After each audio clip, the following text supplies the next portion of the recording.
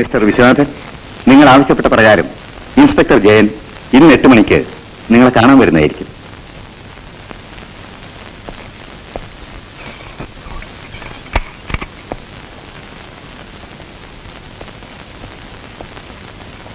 വിശ്വനാഥനെ ഇന്ന് രാത്രി കണ്ടംപ്റ്റ് സെല്ലിലേക്ക് മാറ്റും. അതിനു മുമ്പ് നിങ്ങളെ കാണണമെന്ന് പറഞ്ഞു. അയാൾ കാണണമെന്ന് പറഞ്ഞ സ്ഥിതിക്ക് നിങ്ങളൊന്ന് അറിയിച്ചു എന്ന് മാത്രം.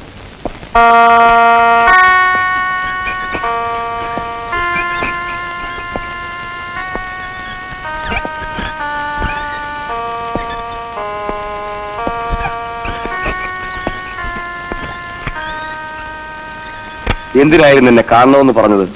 വെറുതെ ഒന്ന് കാണാൻ, അഭിനന്ദിക്കാൻ.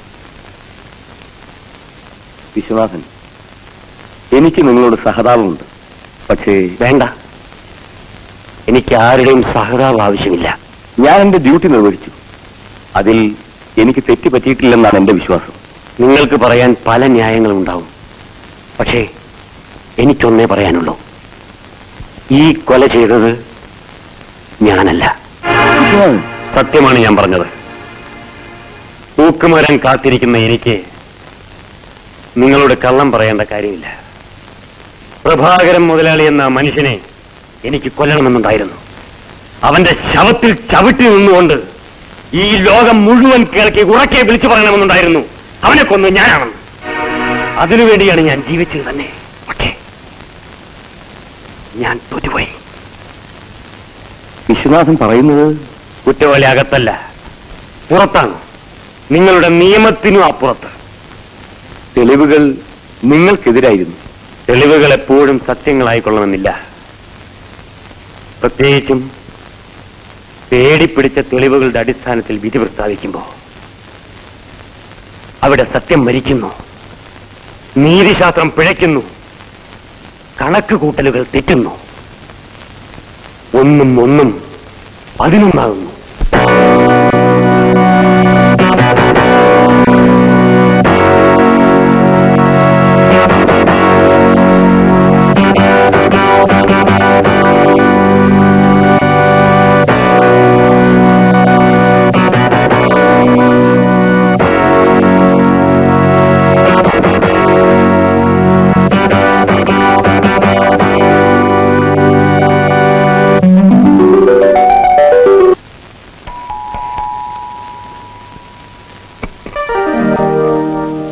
ജയേട്ടാ,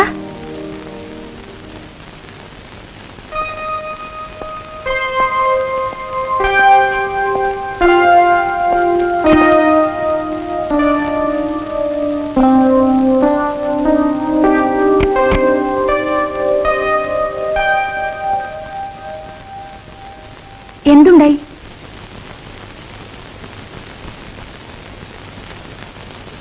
പറയൂ ചേട്ടാ, എന്താ ഉണ്ടായേ? ഞാനിന്ന് വിശ്വനാഥനെ കണ്ടു. ഇന്നലെയാണല്ലോ അവന്റെ കേസിന്റെ വിധി പറഞ്ഞത്. മരണശിക്ഷ ഏറ്റുവാങ്ങുവാൻ അവൻ കാത്തിരിക്കുക. ഞാൻ ശേഖരിച്ച തെളിവുകളാണ് വിശ്വനാഥനെ കൊലക്കേറിലേക്ക് എത്തിച്ചത്.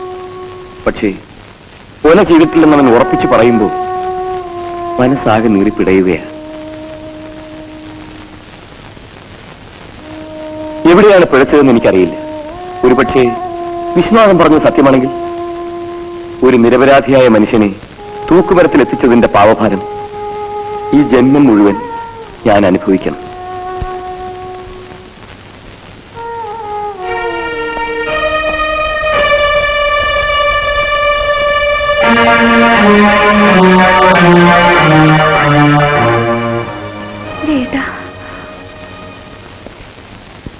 എന്നിവിടെ വന്ന് ചാർജ് എടുത്തു അന്ന് മുതൽ മനസമാധാനം നഷ്ടപ്പെട്ടു തുടങ്ങിയത്. സുമിത്ര ഓർക്കുന്നില്ലേ?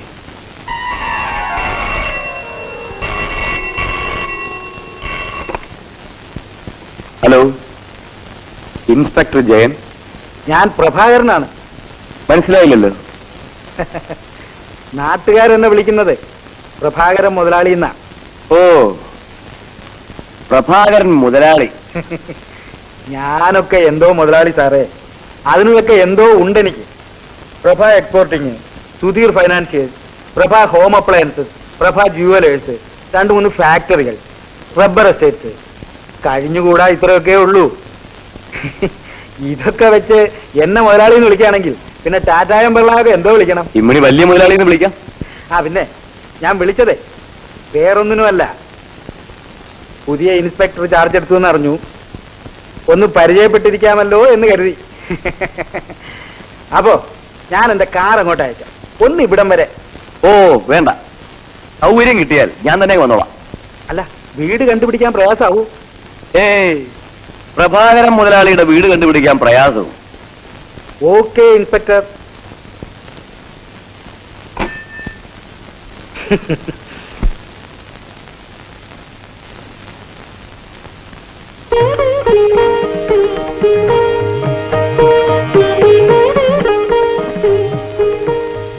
എന്താ എന്നെ നോക്കിക്കൊല്ല?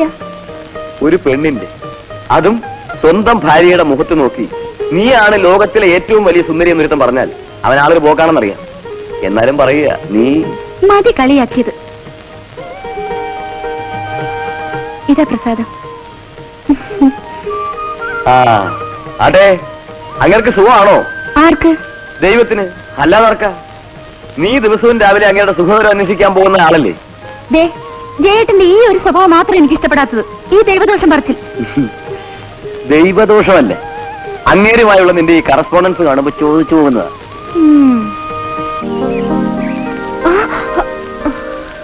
എന്താ മോളെ? ഒന്നുമില്ല മോളെ, മോളിങ്ങനെ കൊച്ചു കുട്ടികളെ പോലെ കളിച്ചു നടക്കേണ്ട പ്രായമല്ല. പിന്നെ ഞാനങ്ങ് വളർന്ന ആകാശം മുട്ടിയതുപോലെയാ അച്ഛന്റെ വർത്താനം. മോളിപ്പോഴും അച്ഛന് കൊച്ചുകുട്ടിയാ. പക്ഷേ നാട്ടുകാരുടെ കണ്ണിൽ മോളൊരു വളർന്ന പെണ്ണ. അത് മറക്കരുത്. മോള് പിണങ്ങാനല്ല അച്ഛനിത് പറഞ്ഞത്. മോൾക്ക് അച്ഛനും അച്ഛന് മോളും മാത്രമേ ഉള്ളൂ. പറഞ്ഞു മനസ്സിലാക്കി തരാൻ നിനക്കൊരമ്മയില്ലാതെ പോയി. എനിക്ക് പിണക്കൊന്നുമില്ല. നിന്റെ വളർച്ച കാണുമ്പോ ഈ അച്ഛന് ശ്വാസം മുട്ടുകയാ. നിന്നെ ആരുടെയെങ്കിലും കയ്യിൽ ഏൽപ്പിക്കുന്നത് വരെ ഈ അച്ഛന് ഒരു സമാധാനം ഉണ്ടാവില്ല. എല്ലാത്തിനും ദൈവം ഒരു വഴി കണ്ടുവച്ചിട്ടുണ്ടാവും.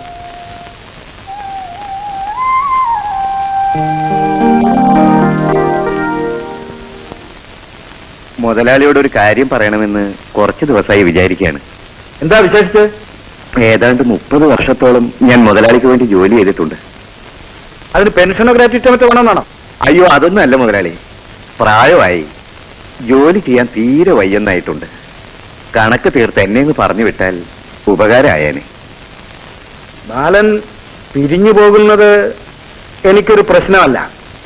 പക്ഷേ നിന്നെപ്പോലെ ആത്മാർത്ഥതയും ഉത്തരവാദിത്വ ബോധവുമുള്ള മറ്റൊരാളെ കിട്ടുന്നതാണ് പ്രശ്നം. എനിക്ക് വേണ്ടി മുതലാളിയെ ചെയ്യണം. ഏതായാലും കുറച്ചുനാൾ കൂടി ബാലൻ ജോലി ചെയ്യും. മറ്റു കാര്യങ്ങളൊക്കെ ആലോചിച്ച് തീരുമാനിക്കാം. ഇപ്പോ ബാലൻ പൊയ്ക്കോളൂ.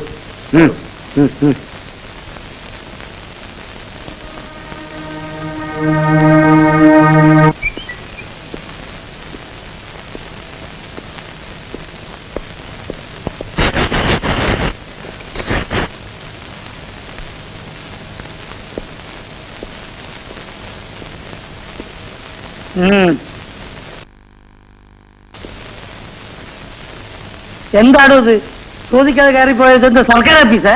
ഞാൻ അമ്മാവന്റെ മകളാണ്, വകയിലൊരു അമ്മായിയുടെ മകളാണ് എന്നൊക്കെ പറഞ്ഞ് ഇവിടെ കയറിപ്പോകുന്ന ഒരു പതിവാ. ഇവിടെ ഒന്നിലും സാറ് ഇവിടെ നിൽക്കുന്നില്ലേ? ഒരു വാക്ക് പറഞ്ഞിട്ട് പോകാറില്ലടോ എനിക്ക്. തന്റെ പേരെന്താ? എന്താ ഞാൻ ആരാണെന്ന്? മാഞ്ഞേ മാഞ്ഞേ സൂര്യന്റെ നേർക്കാണോടാ ടോർച്ച് അടിക്കുന്നത്? ഞാൻ ഇവിടത്തെ പുതിയ ഇൻസ്പെക്ടറാ. എങ്ങനെ? പേര് ജയൻ. എന്താ മനസ്സിലായോ? എന്റെ കണ്ണിന് വലിയൊരു കാഴ്ചക്കുറവുണ്ട്, ബുദ്ധിമുട്ടാണ്. എന്നെ കൂടി ഞാൻ സാറാത്ത നടന്നുകൊണ്ടേ കാറിൽ വിട്ടത് സാറേ. ഞാൻ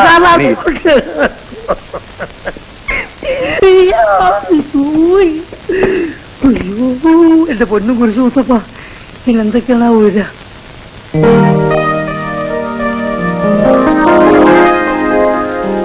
ഇൻസ്പെക്ടർ വരൂ വരൂ, ഇരിക്കൂ. ആ, ജയന്റെ താമസമൊക്കെ ഞാനൊരു വാടക വീട്ടിലാണ്. With family? ഫാമിലി എന്ന് പറയാൻ വൈഫ് മാത്രമേ ഉള്ളൂ. ഈ വാടക വീടാകുമ്പോ സൗകര്യങ്ങളൊക്കെ കുറവായിരിക്കും അല്ലേ?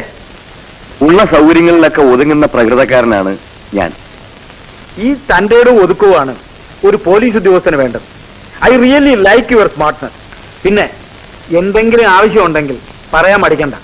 കാരണം ജയന് ഞാനൊരു അന്യനല്ല. അന്യനായാലും സ്വന്തക്കാരനായാലും മറ്റുള്ളവരുടെ സൗജന്യം പറ്റുന്നത് എനിക്കിഷ്ടമല്ല. ജയൻ തെറ്റിദ്ധരിക്കരുത്. ഇതിനു മുമ്പുണ്ടായിരുന്ന ഇൻസ്പെക്ടർമാരെല്ലാം അവർക്ക് എന്തെങ്കിലും ആവശ്യം വന്നാൽ എന്നെ അറിയിക്കുകയായിരുന്നു പതിവ്. ഞാനത് സാധിച്ചു കൊടുക്കാറുമുണ്ട്. കാരണം കൊടുക്കുക എന്നിട്ട് തിരിച്ചു വാങ്ങിക്കുക എന്നതാണ് എന്റെ ഒരു പ്രകൃതം. ഏതാണ്ട് ഇതേ പ്രകൃതമാണ് എന്റേത്. ഞാൻ എന്തും ആദ്യം അങ്ങോട്ടാണ് കൊടുക്കാറുള്ളത്. ആ, ചോദിക്കാൻ മറന്നു, കുടിക്കാൻ എന്തെങ്കിലും? No thanks. ആ, ഇതാണ് എന്റെ മകൻ സുധി. ഹലോ, ഇദ്ദേഹം പുതിയ ഇൻസ്പെക്ടർ ജയൻ. Excuse me.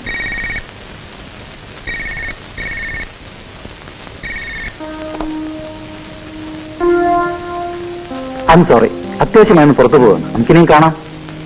ആ ശരി. ആ അതെ, പറഞ്ഞതുപോലെയൊക്കെ ചെയ്താൽ മതി. അതെ. ആ, ബിസിനസ്സുകാരനായി പോയ ഇതാ കുഴപ്പം. അതിഥികൾ വന്നാൽ സൽക്കരിക്കാനോ സംസാരിക്കാനോ സമയം കിട്ടില്ല. ഇപ്പൊ വിളിച്ച് പാമ്പെയ്യുന്ന പറഞ്ഞിട്ട് എന്താ കാര്യം? അനുഭവിക്കുക തന്നെ, അത്രേ ഉള്ളൂ. അപ്പൊ ഞാൻ കൂടുതൽ ഇരുന്ന് ബുദ്ധിമുട്ടിക്കുന്നില്ല. പിന്നീട് ഒരിക്കൽ കാണാം. എന്റെ ക്ഷണം സ്വീകരിച്ച് ഇവിടം വരെ വന്നതിന് വളരെ നന്ദി. നിങ്ങളെക്കുറിച്ച് കേട്ടറിഞ്ഞപ്പോ ക്ഷണിക്കാതെ ഇവിടെ വരണമെന്ന് തോന്നി.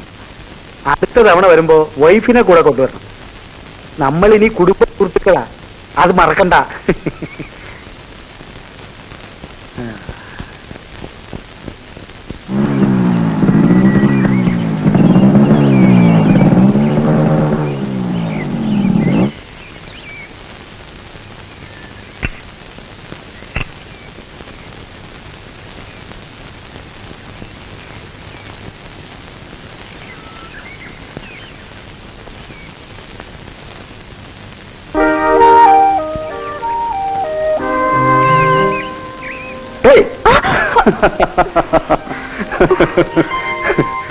ശോഭേ, വേണ്ട സുധേട്ടാ, എന്നോട് മിണ്ടണ്ട. ഈ വീർത്ത് കെട്ടിയിരിക്കുന്ന മോന്ത കാണാൻ ഒരു രസമില്ല. ഒന്ന് ചിരിച്ച്.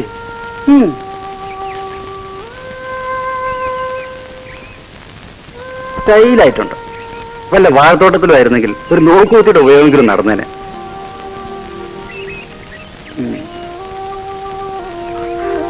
സുധേട്ടാ,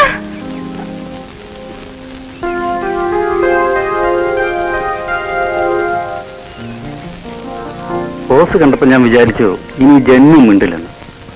എന്ന് കരുതിയതാ. പിന്നെന്താ? സുധേട്ടനോടുള്ള ഇഷ്ടം കൊണ്ട് പിണങ്ങിയിരിക്കാൻ കഴിയുന്നിട്ടാ. എന്നെ അത്രയ്ക്ക് ഇഷ്ടമാണെങ്കിൽ വെറുതെ ഇഷ്ടമാണെന്ന് പറഞ്ഞാൽ മതിയോ?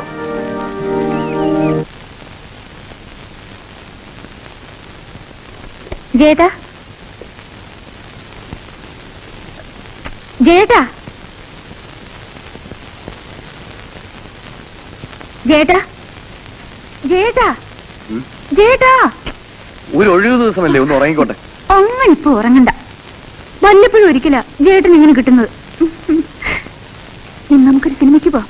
അയ്യോ, ഒരു കാര്യം ഞാൻ മറന്നു. ഇന്നേ മോഹൻ ബഗാനും ഈസ്റ്റ് ബംഗാളും തമ്മിലുള്ള ഫൈനലാ. പോകാതിരിക്കാൻ പറ്റില്ല. ഓ, മോഹൻ ബഗാനും ഈസ്റ്റ് ബംഗാളും.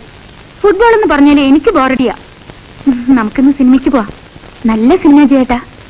പിന്നെ നല്ല സിനിമ.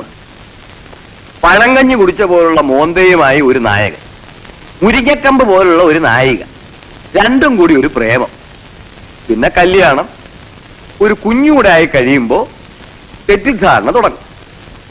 പിന്നെ കുറച്ച് കണ്ണീര്, സെന്റിമെന്റ്സ്, മെലോ ഡ്രാമ. അവസാനം നായകനോ നായികയോ ഹൃദയം പൊട്ടി മരിക്കുന്നു. ഇതല്ലേ സിനിമ? ആ സിനിമയുടെ ഹീറോയേക്കാൾ ഐശ്വര്യമുള്ളൊരു മുഖവുമായി ഞാൻ ഇവിടെ ഇരിക്കുമ്പോ എന്നെ കണ്ടോണ്ടിരുന്നാ പോരെ?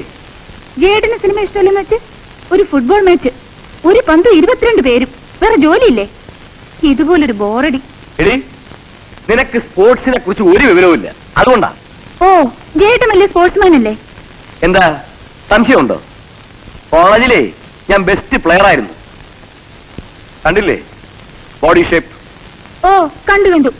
ജേട്ടൻ സിനിമയ്ക്ക് വരുന്നോ ഇല്ലയോ? നീ ഫുട്ബോൾ മാച്ച് കാണാൻ വരുന്നോ ഇല്ലയോ? എനിക്കിപ്പോ രണ്ടിലൊന്നും അറിയണം. ഞാനില്ല. എന്നാ സിനിമയ്ക്ക് ഞാനുമില്ല.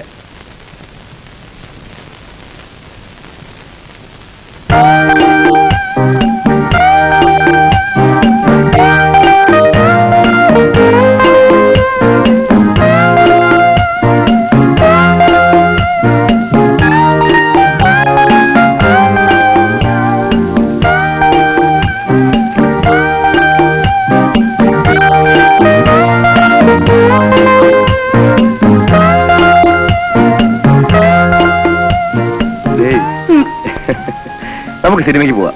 വേഗം ചെന്ന് റെഡിയാകും. നല്ല ചേട്ടൻ.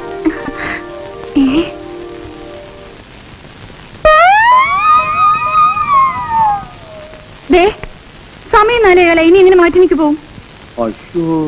അപ്പോഴേ നിന്റെ സിനിമയും എന്റെ ഫുട്ബോൾ മാച്ചും രണ്ടും വെള്ളത്തിലായി. ഇനി എന്റെ ഉറക്കമെങ്കിലും നടക്കട്ടെ.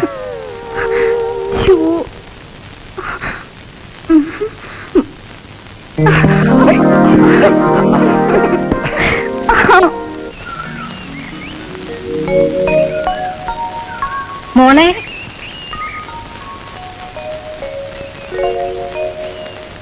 മോള് ഉമ്മാനെ മറന്നുല്ലേ? ഉമ്മായെ മറക്കാനോ? ഞാൻ ഇന്നലെ ഇവിടെ നോക്കി, ഉമ്മായെ കണ്ടില്ല. ഇങ്ങനെ കുത്തിയിരുന്ന് മടുക്കുമ്പോ അതുകൊണ്ട് ഖബറിന്റെ അടുത്ത് ചെല്ലും. ഓനെ വിചാരിച്ച് ഖൽബ് നേറുമ്പോ തിരിച്ചിങ്ങി പോരും. ഓന്റെ വാപ്പാന്റെ ശേലായിരുന്നു ഓന്. കയ്യും വീശി ഒരു നടത്തുകൊണ്ട് ഓന്. മുമ്പിലൊരാന വന്നാ പോലും ഓനൊരു കൂസലും ഉണ്ടാവില്ല.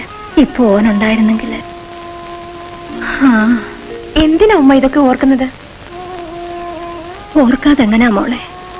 ഓനെ 10 മാസം ചുവന്നതല്ലേ? ഓന് വേണ്ടി പേറ്റുനോവ് അനുഭവിച്ചതല്ലേ? ഒന്ന് പെറ്റാനേ നോക്കാതറിയും.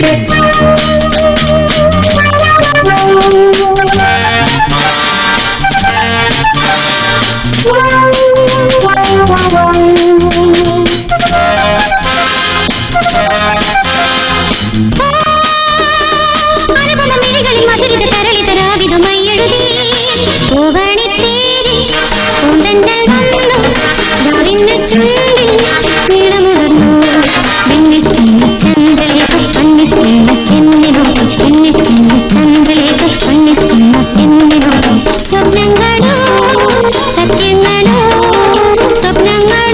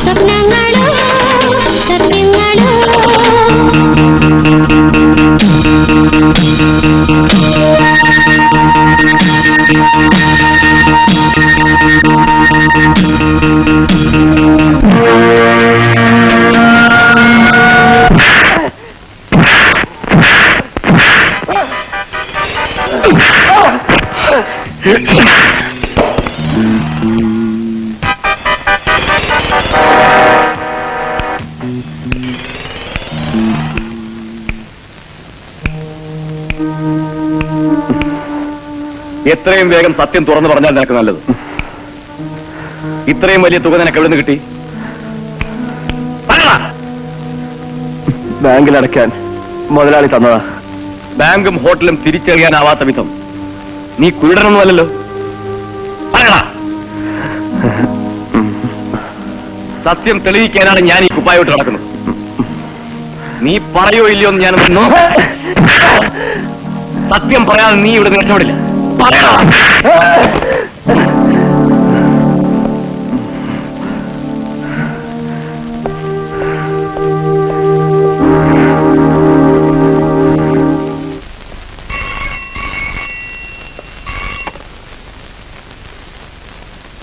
ആ, പ്രഭാകരൻ മുതലാളിയോ?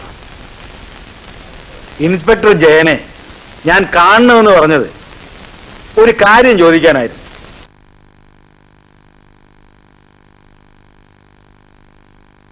ക്രൂസിനെ അറസ്റ്റ് ചെയ്തെന്ന് കേട്ടു, ശരിയാണോ? ശരിയാണ്. വളരെ സംശയകരമായ ഒരു സാഹചര്യത്തിൽ വലിയൊരു തുകയുമായാണ് ഞങ്ങൾ അവനെ അറസ്റ്റ് ചെയ്തത്. ആ തുക ഞാൻ അവനെ ബാങ്കിൽ അടയ്ക്കാൻ ഏൽപ്പിച്ചതാ എന്ന് വിശ്വസിക്കാൻ ഞങ്ങൾക്ക് പ്രയാസമുണ്ട്. ബാങ്കിൽ അടയ്ക്കേണ്ട തുകയുമായി രാത്രിയിൽ അവൻ ആ ഹോട്ടലിൽ വരേണ്ട കാര്യം? അവൻ എന്റെ വിശ്വസ്തനായ ജോലിക്കാരനാ. ചിലപ്പോൾ ഞാൻ രാത്രിയിൽ കാശ് അവനെ ഏൽപ്പിച്ചു. അവൻ സൗകര്യം പോലെ കാശ് ബാങ്കിൽ അടയ്ക്കും. അതാ പതിവ്. പിന്നെ ഹോട്ടലിൽ വന്നത് പിള്ളേരല്ലേ, ഒന്നും മിനുങ്ങാമെന്ന് കരുതി കാണും. അങ്ങനെയായിരുന്നെങ്കിൽ പോലീസിനെ കണ്ട് ഭയം നോടിയതും ചെറുത്ത് കേൾക്കാൻ ശ്രമിച്ചതൊക്കെ? ഓ, നമ്മൾ എന്തിനാ ഇങ്ങനെ ചുഴിഞ്ഞു കുത്തി ആലോചിക്കാൻ പോകുന്നത്? ഇൻസ്പെക്ടർ ഒരു കാര്യം ചെയ്യും, അവനെ അങ്ങ് വിട്ടേരെ. മുതലാളി, ഏയ് മറ്റൊന്നും കൊണ്ടല്ല, എന്റെ ഒരു ജോലിക്കാരൻ അകത്ത് കിടക്കുന്നത് എനിക്ക് കുറച്ചില്ല, അതുകൊണ്ടാ. ഡെക്രൂസിനെ വിട്ടേക്കാൻ എനിക്ക് ബുദ്ധിമുട്ടുണ്ട്. വേണ്ട, ഇൻസ്പെക്ടർ ബുദ്ധിമുട്ടണമെന്നില്ല. ഇതിപ്പോ SP ഒന്ന് വിളിച്ച് പറയേണ്ട കാര്യമേ ഉള്ളൂ. പിന്നെ ഈ നിസ്സാര കാര്യത്തിന് പുള്ളിയെ ശല്യപ്പെടുത്തേണ്ടെന്ന് കരുതിയാ. എങ്കിൽ SP വിളിച്ച് പറയുന്നതാണ് നല്ലത്. ഇൻവെസ്റ്റിഗേഷൻ കഴിയാതെ ഡെക്രൂസിനെ വിടുന്ന പ്രശ്നമേ ഇല്ല. ഓക്കെ, ധാരാളം മതി. പിന്നെ ഞാൻ ഇതിൽ ഇടപെട്ടതിൽ തെറ്റിദ്ധരിക്കുമല്ലോ. വൈഫിനെയും കൂട്ടി വീട്ടിൽ വരാൻ തോന്നുന്നത് എന്തായി? സൗകര്യം കിട്ടുമ്പോ നോക്കാം.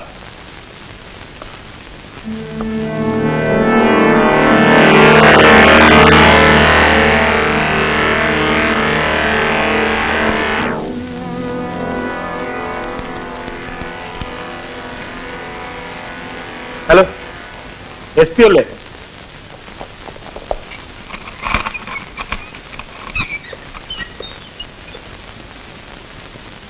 ഹലോ സാർ, സുഖവാസം കഴിഞ്ഞു, സാറിന് പോവാം.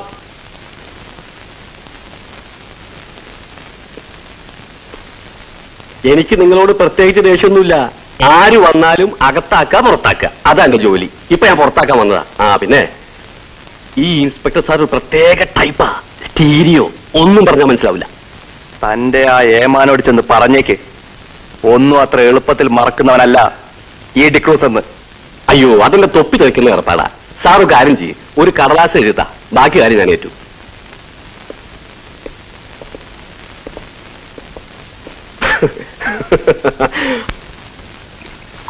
ഒരൊറ്റ വലിക്ക് ഇതകത്തേക്ക് ആയിക്കോളൂ. ഒറിജിനൽ സാധനം, അസൽ സാധനം. അങ്ങോട്ട് ചെല്ലട്ടെ. മുതലാളി കുടിപ്പിക്കുള്ളൂ. എന്റെ ഒരു ജോലിക്കാരൻ ലോക്കപ്പിൽ കിടക്കുന്നത് എനിക്കൊരു അപമാനമാണ്. അതെ അതെ, അതോർത്താ SP ഞാൻ ഈ സഹായം ആവശ്യപ്പെട്ടത്. അല്ലെങ്കിലേ മുതലാളിക്കിനെ വിളിച്ച് സൽക്കരിക്കൊന്നും ഇല്ല. അല്ല, കുറച്ച് ചൂടുകൾ ഒഴിക്കട്ടെ. വെള്ളം ഒഴിച്ചിട്ടുണ്ട്. അല്ല, എന്നാ ഞാൻ പിന്നെ തണുത്ത സോഡ കൊണ്ടുവരാം. സർവീസിലുള്ള ഇപ്പോഴത്തെ ചെറുപ്പക്കാർക്ക് ചോരത്തിളപ്പുണ്ടെന്നല്ലാതെ ഒന്നിനും ഒരു പ്രാക്ടിക്കൽ മൈൻഡ് ഇല്ല. അതാ കുഴപ്പം. അല്ലെങ്കിൽ പോലീസുകാർക്ക് ഒരു വിവരമൊന്നും ഇല്ലാന്ന്. ഞാൻ സാറിനെ കുറിച്ച് പറഞ്ഞില്ല, പൊതുവേ പോലീസുകാരെ കുറിച്ച്. പാല് കടിക്കാൻ സാറിനെ കൊണ്ട് ഒഴിയടാ. സാധനമുണ്ട് മുതലാളി. ഉപകാരം ചെയ്യുന്നവരോട് മുതലാളിക്ക് വലിയ ഇഷ്ട. നേരെ മറിച്ച് മുറിഞ്ഞ കായ്ക്ക് ഉപ്പ് വെക്കില്ല. ദുഷ്ടനാണെന്നാണ് ജനസംസാരം. കുറയ്ക്ക് ശരിയാട്ടോ. ഞാൻ അറസ്റ്റ് ചെയ്ത പ്രതിയെ ഒന്ന് ചോദ്യം ചെയ്ത് തീരുന്നതിന് മുമ്പ് വിട്ടയക്കണമെന്ന് വെച്ചാൽ പിന്നെ ഞാനെന്തിനീ തൊപ്പിയും കുപ്പായിട്ട് നടക്കണം? നല്ല ചോദ്യം. നടക്കണം, നടന്നേ പറ്റൂ. സുമിത്രേ, അപ്പൊ എന്റെ പൊന്ന് ജേട്ടാ, ആ നല്ല മനുഷ്യരയാളെ വിട്ടയച്ചത് കൊണ്ട് ഒരിക്കൽ കൂടി അയാളെ അകത്താക്കാനുള്ള അവസരം കിട്ടിയില്ലേ? ഇല്ലേ?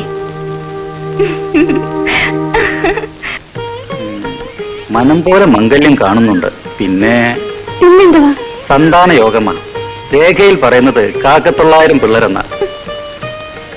എനിക്കൊന്നും വേണ്ട അത്രയും പിള്ളേര്. 2 മതി, ഒരാണും ഒരു പെണ്ണും. ആഹാ, എത്ര എണ്ണം വേണമെന്ന് ഞാനല്ലേ തീരുമാനിക്കും. പിന്നെ തീരുമാനിക്കുന്ന ഒരാള്. പെണങ്ങല്ലേ, എന്റെ മനസ്സ് പോലെ മതി. പിന്നെ സുധേട്ടാ, അച്ഛൻ എനിക്ക് കല്യാണാലോചന നടത്തിക്കൊണ്ടിരിക്കുക. അതെല്ലാ തന്തമാരും ചെയ്യുന്നതാ. അങ്ങനെ വല്ലതും നടത്താൻ പ്ലാൻ ഉണ്ടെങ്കിൽ രാജ്ഗ്രാമം സ്ഥലം വിട്ടെന്ന് പോന്നേക്ക്. അതിനൊന്നും ഞാനില്ല. മര്യാദയ്ക്ക് അച്ഛനോടൊന്നും കാര്യം പറയും. ഒരു ദിവസം ഞാൻ വരും, എല്ലാം എന്റെ അച്ഛനോട് തുറന്നു പറയാം. എന്നെ പിരിഞ്ഞൊരു ജീവിതം അത് ഈ ജന്മം ഉണ്ടാവില്ല. സുധേട്ടാ,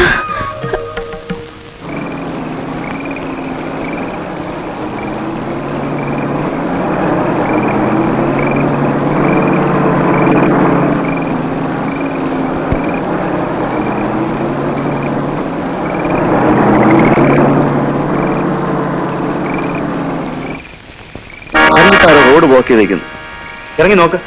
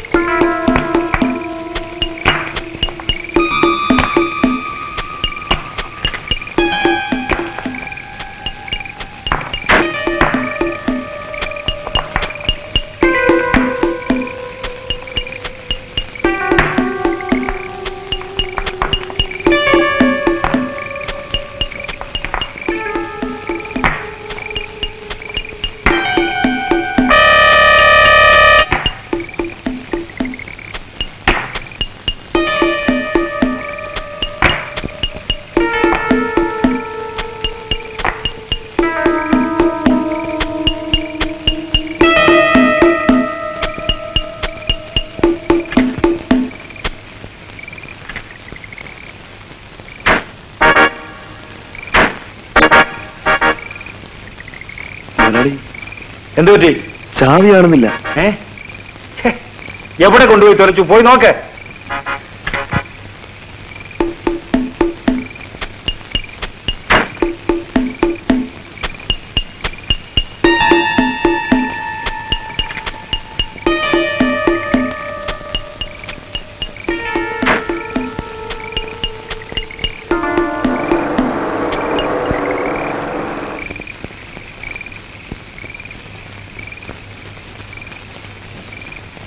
ഹലോ ഇൻസ്പെക്ടർ. എന്താ ഇവിടെ? ഞങ്ങൾ വന്നപ്പോ അവിടെ ബ്ലോക്ക് ചെയ്തിരിക്കുകയായിരുന്നു, കല്ല് പെറുക്കി വെച്ച്. അത് മാറ്റി തിരിച്ചു വന്നപ്പോ വണ്ടി ഇറക്കി കാണുന്നില്ല. അത് ഇറക്കിക്കൊണ്ടിരിക്കുകയായിരുന്നു.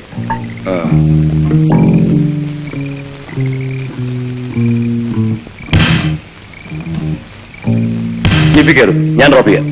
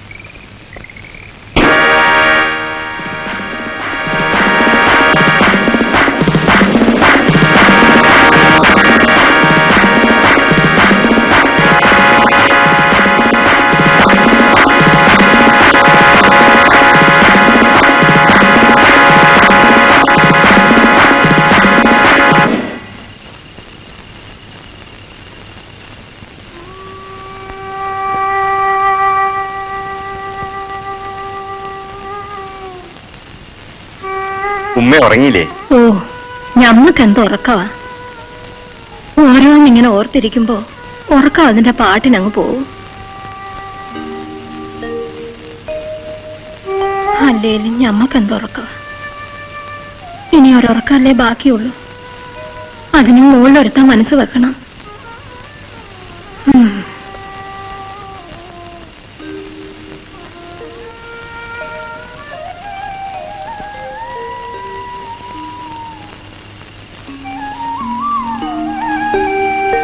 അൽഹംദുലില്ലാ.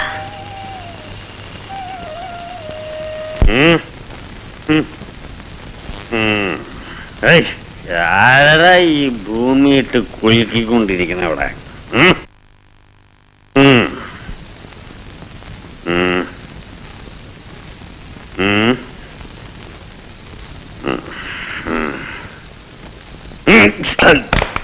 വീണേനെ ഇപ്പൊ തന്നെ.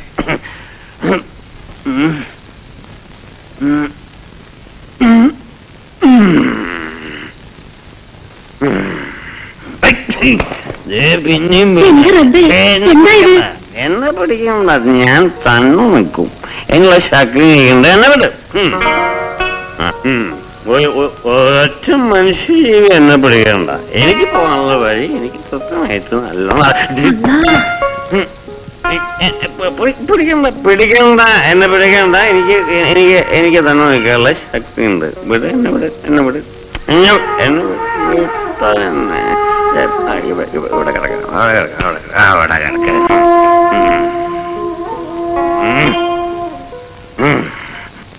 മോൻ എവിടെയാ പോണ്ടേന്ന് പറഞ്ഞാൽ നമ്മള് കൊണ്ടുവിടാം.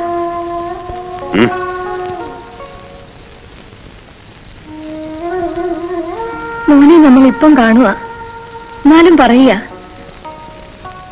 പഠിച്ചോനെ വിചാരിച്ച് മോനിങ്ങനെ കുടിക്കരുത്.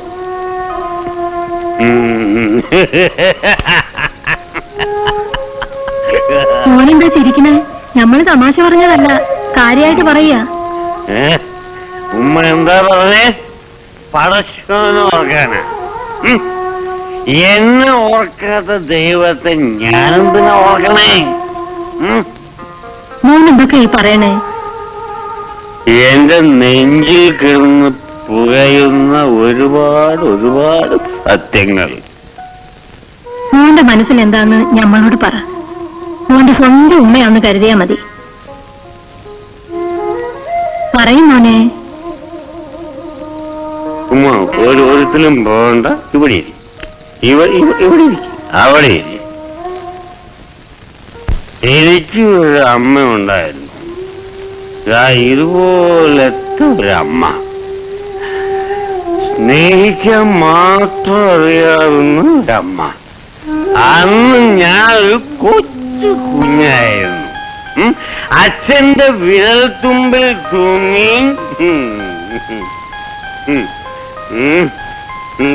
ചേച്ചിയുടെ ഉണ്ണിക്കഥകൾ കേട്ട് അമ്മയുടെ മടിയിൽ കിടന്നുറങ്ങി. അതൊന്നും പറഞ്ഞാ തീരില്ല. എന്റെ അച്ഛനും അമ്മയും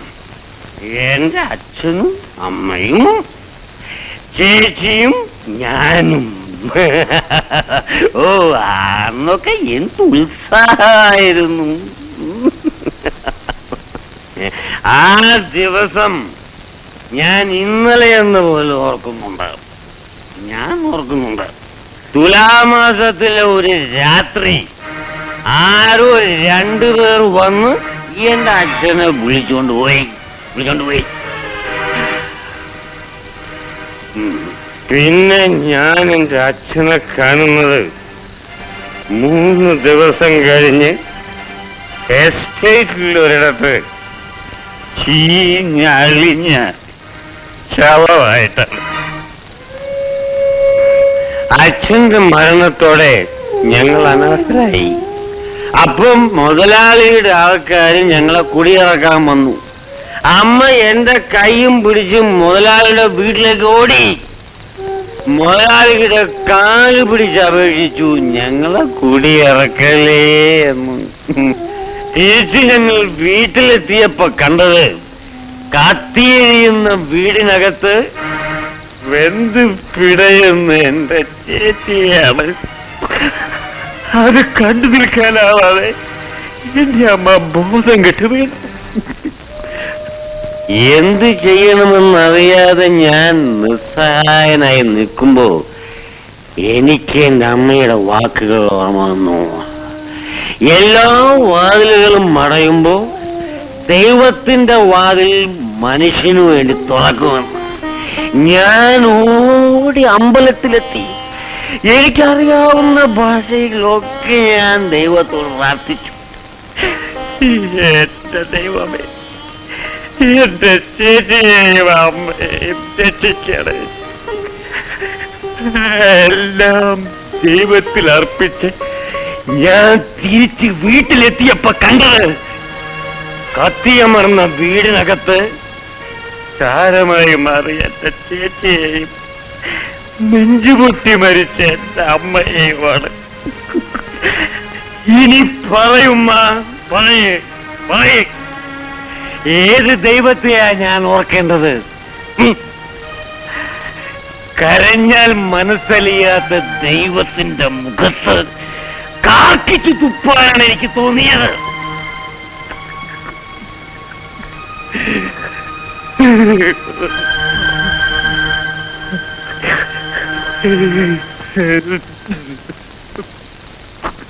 ഈ കടന്നോളെ വിഷമിക്കണ്ട.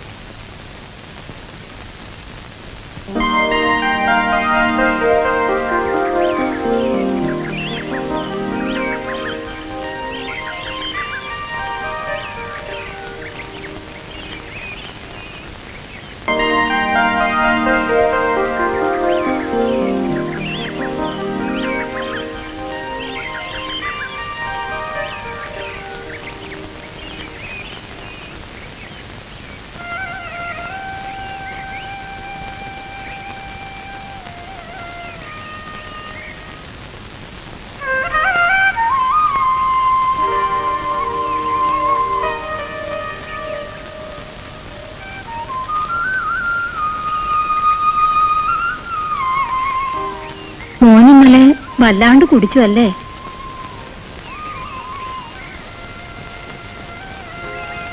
മോൻ ഇന്നലെ ഒരുപാടൊക്കെ പറഞ്ഞ് ഏതാണ്ടൊക്കെ ഞമ്മക്കും മനസ്സിലായി. മോനെ കാണുമ്പോ കൽബിലൊരു പെടച്ചിൽ.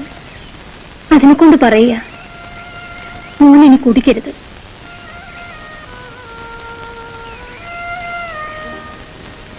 നമ്മൾ കെട്ടിയതാ, അതവിടെ കിടന്നോട്ടെ.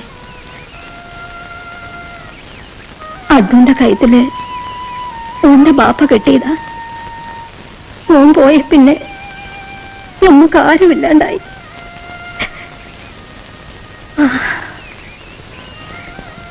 മോനിത് അഴിച്ചു കളയരുത്. എവിടെയായാലും മോനെ ഇത് കാത്തോളും.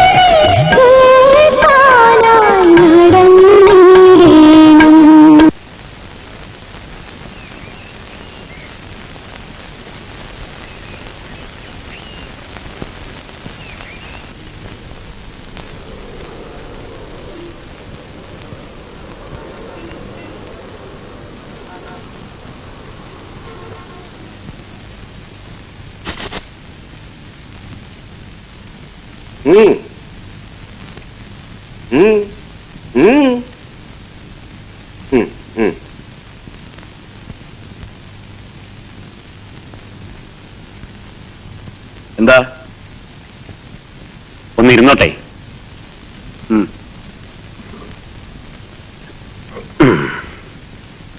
ഒരു സംശയം തീർക്കാമെന്ന് കരുതിയാ വന്നത്.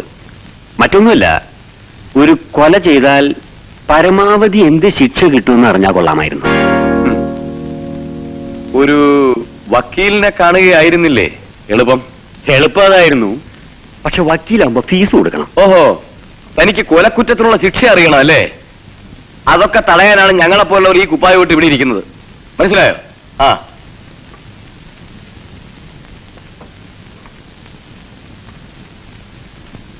മിസ്റ്റർ,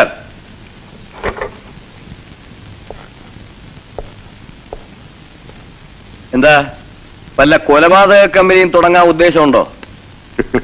ഹോൾസെയിലായും റീറ്റെയിലായും കൊലപാതകത്തിന് ഈ നാട്ടിൽ നല്ല മാർക്കറ്റാ സാറേ. അങ്ങനെ ഒരു കമ്പനി തുടങ്ങിയാൽ നഷ്ടമൊന്നും വരില്ല.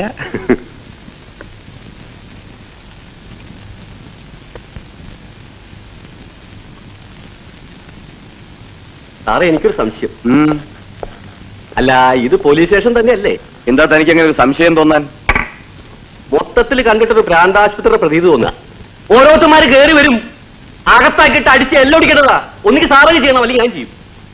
തന്നെ ഏൽപ്പിച്ച ഫയലിന്റെ കാര്യം എന്തായി? അതാ പറഞ്ഞേ. ഓ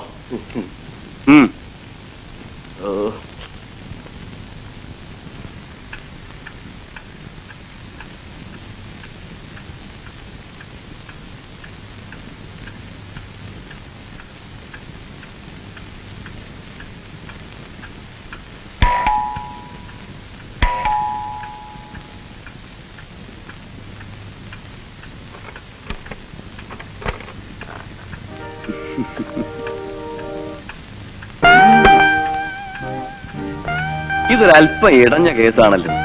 ആ, മെരുക്കിയെടുത്തല്ലേ പറ്റൂ.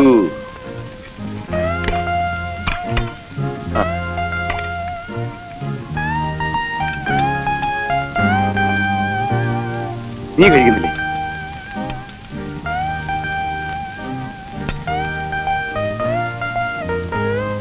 പിന്നെ നേരത്തെ പോരണമെന്ന് വിചാരിച്ചതാ. അപ്പോഴാ ഒരു അലമ്പ് കേസ്.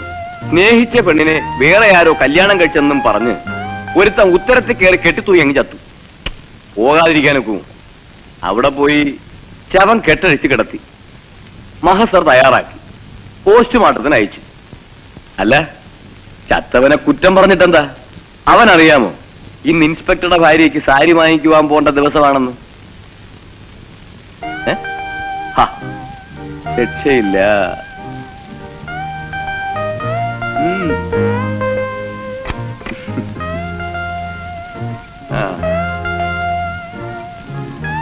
എടോ ഭാര്യ, വെറും ഒരു സാരിയുടെ പ്രശ്നത്തിന് നമ്മൾ എന്തിനാ വെറുതെ ഉടക്കുന്നത്? ഇന്നല്ലെങ്കിൽ നാളെ, അതുമല്ലെങ്കിൽ മറ്റന്നാൾ നമ്മൾ എന്തായാലും സാരി വാങ്ങും. ഈ പണക്കൊന്ന് അവസാനിപ്പിച്ചേ, അല്ലെങ്കിൽ ഇനി ഞാനായിരിക്കും കെട്ടിത്തൂങ്ങി ചാവുന്നത്. അരുതാത്തൊന്നും പറയല്ലേ.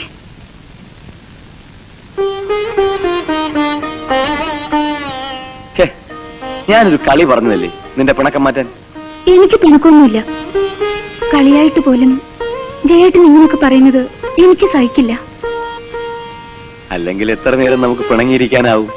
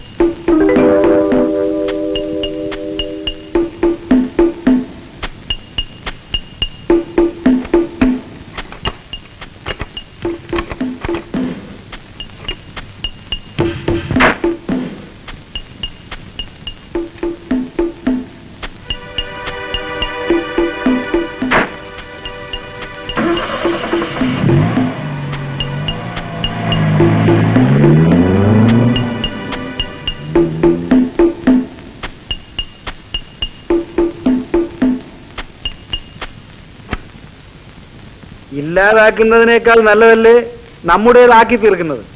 ഞാൻ ആ വഴിക്കാ ചിന്തിക്കുന്നത്. മുതലാളി പറഞ്ഞു വരുന്നത് ഡിക്രൂസിന് മനസ്സിലാകുന്നില്ല അല്ലേ? ഡിക്രൂസ് എപ്പോഴും ജയന്റെ ശക്തി മാത്രമേ കാണുന്നുള്ളൂ. എന്നാൽ ഞാൻ ദൗർബല്യവും കാണുന്നു. ആ ദൗർബല്യം നമ്മുടെ ശക്തിയാക്കി മാറ്റുക, അതല്ലേ എളുപ്പം. Don't worry my boy, take it easy. ജയനില്ലേ ഇവിടെ? ഇല്ല, സ്റ്റേഷനില്ല. ആരാ? മനസ്സിലായില്ല. ഞാൻ പ്രഭാകരൻ. നാട്ടുകാരൊക്കെ മുതലാളിന്ന് കൂട്ടിച്ചേർത്ത് വിളിക്കും. ജയേട്ടൻ പറയാറുണ്ട്. വരൂ.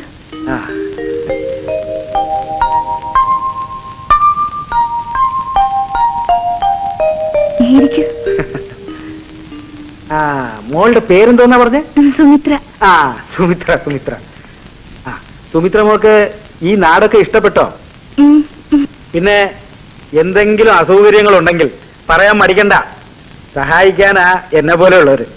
ഏയ്, ഒരു അസൗകര്യമില്ല. കേട്ടോ മോളെ, പല ഇൻസ്പെക്ടർമാരും ഇവിടെ വന്ന് ചാർജ് എടുത്തിട്ടുണ്ട്. പക്ഷേ ജയനെ പോലെ ഇത്ര സമർത്ഥനായ ഒരു ഇൻസ്പെക്ടറെ ഞാൻ കണ്ടിട്ടില്ല.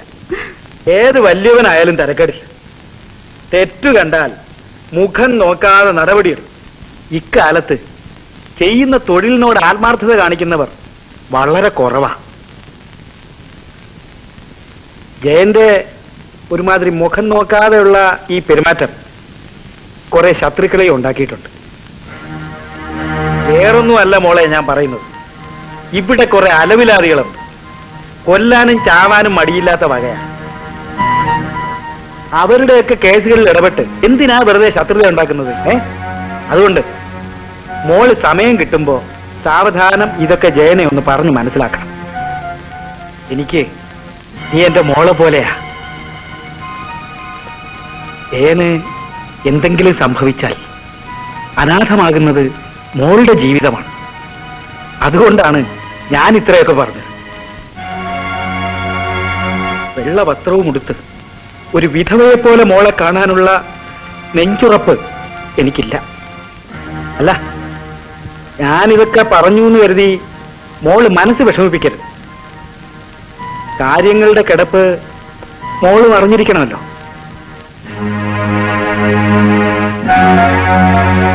അപ്പോ പിന്നെ സഹായിക്കാൻ ആരുമില്ലെന്ന് കരുതി മോള് വിഷമിക്കരുത്. എന്നെ ഒരച്ഛനെ പോലെ കരുതിക്കോളൂ. ഞാൻ ഇറങ്ങട്ടെ.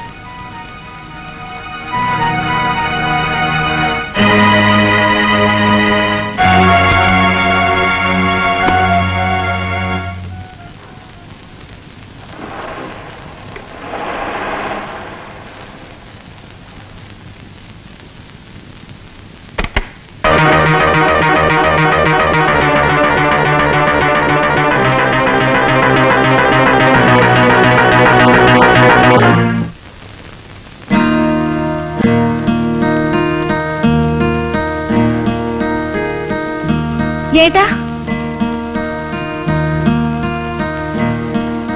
ജേട്ടാ,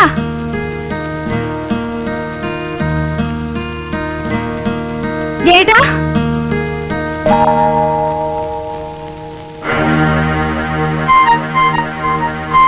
ജേട്ടാ,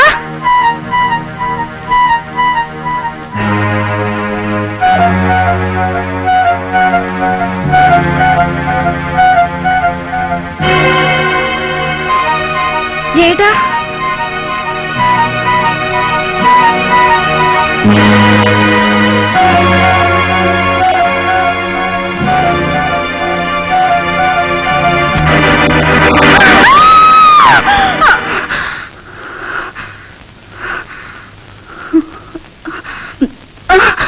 എന്താ സുമിത്രേ, എന്തു പറ്റി? സ്വപ്നം കണ്ട് പേടിച്ചോ? സാരമില്ല, കുറച്ച് വെള്ളം കുടിച്ചോളൂ.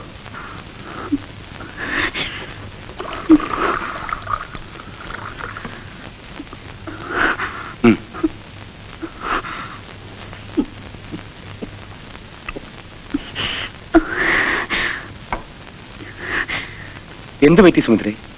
ജേട്ടാ, ജേട്ടന് എന്തെങ്കിലും പറ്റിയാൽ പിന്നെ? നീ എന്താ പറയുന്നത്? എനിക്ക് എന്ത് പറ്റാനാ? അല്ല ചേട്ടാ, ജേട്ടൻ അറിയാഞ്ഞിട്ടാ. ആരൊക്കെയോ ജേട്ടനെതിരെ. അതൊക്കെ നിന്റെ തോന്നല. എനിക്കെതിരെ ആരും ഒന്നും ചെയ്യാൻ പോകുന്നില്ല. ഇന്ന് പ്രഭാകരൻ മുതലാളി വന്നിരുന്നു.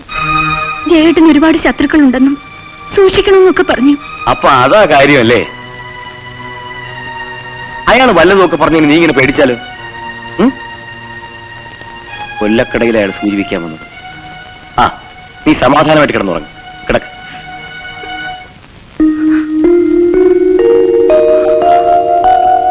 എന്നെ വരുന്നില്ല മുതലാളി. കണക്കുകളൊക്കെ ഞാൻ അങ്ങോട്ട് ഏൽപ്പിക്കാം. എന്റെ കാര്യങ്ങൾ എങ്ങനെയാണെന്ന് ചോദിച്ചാൽ മുതലാളിയുടെ ഇഷ്ടം പോലെ. തരികയോ തരാതിരിക്കുകയോ ചെയ്യുന്നത് മുതലാളിയുടെ ഇഷ്ടം. നീ എന്താ ബാല ഇങ്ങനെ? നിനക്ക് വയ്യെങ്കിൽ വേണ്ട. ജോലിയുടെ കാര്യം അത്രയല്ലേ ഉള്ളൂ. പിന്നെ ഇത്രയും കാലം ജോലി ചെയ്തിട്ട് നിന്നെ വെറുതെ അങ്ങ് പറഞ്ഞയക്കാൻ ഞാനെന്താ അത്ര ഹൃദയമില്ലാത്തവനാണോ? മുതലാളിക്ക് എന്നോടൊന്നും തോന്നരുത്. വല്ല നിവൃത്തി ഉണ്ടായിരുന്നുവെങ്കിൽ. ആ, അത് പോട്ടെ. എപ്പോഴാ സൗകര്യമുള്ളതെന്ന് വെച്ചാൽ നീ ഈ കണക്കൊക്കെ ഒന്ന് ശരിയാക്കി ഏൽപ്പിക്കും. നിന്റെ കണക്ക് ഞാൻ തീർത്തോളാം. ശരി മുതലാളി. കളി അറിഞ്ഞേ ഞാൻ കളത്തിൽ ഇറങ്ങാറുള്ളൂ, മനസ്സിലായോ? പിന്നെ ആ ബാലന്റെ കണക്കിന്ന് തന്നെ തീർക്കണം.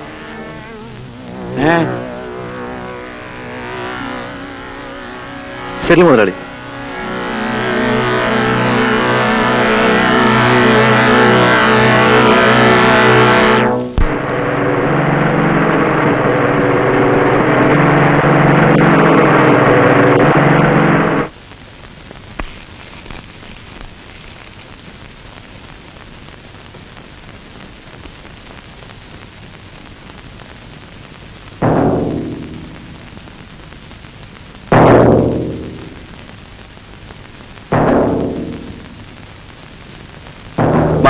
ആ മാറ്റാൻ പറ്റിയെങ്കിൽ മാറ്റിക്കോ.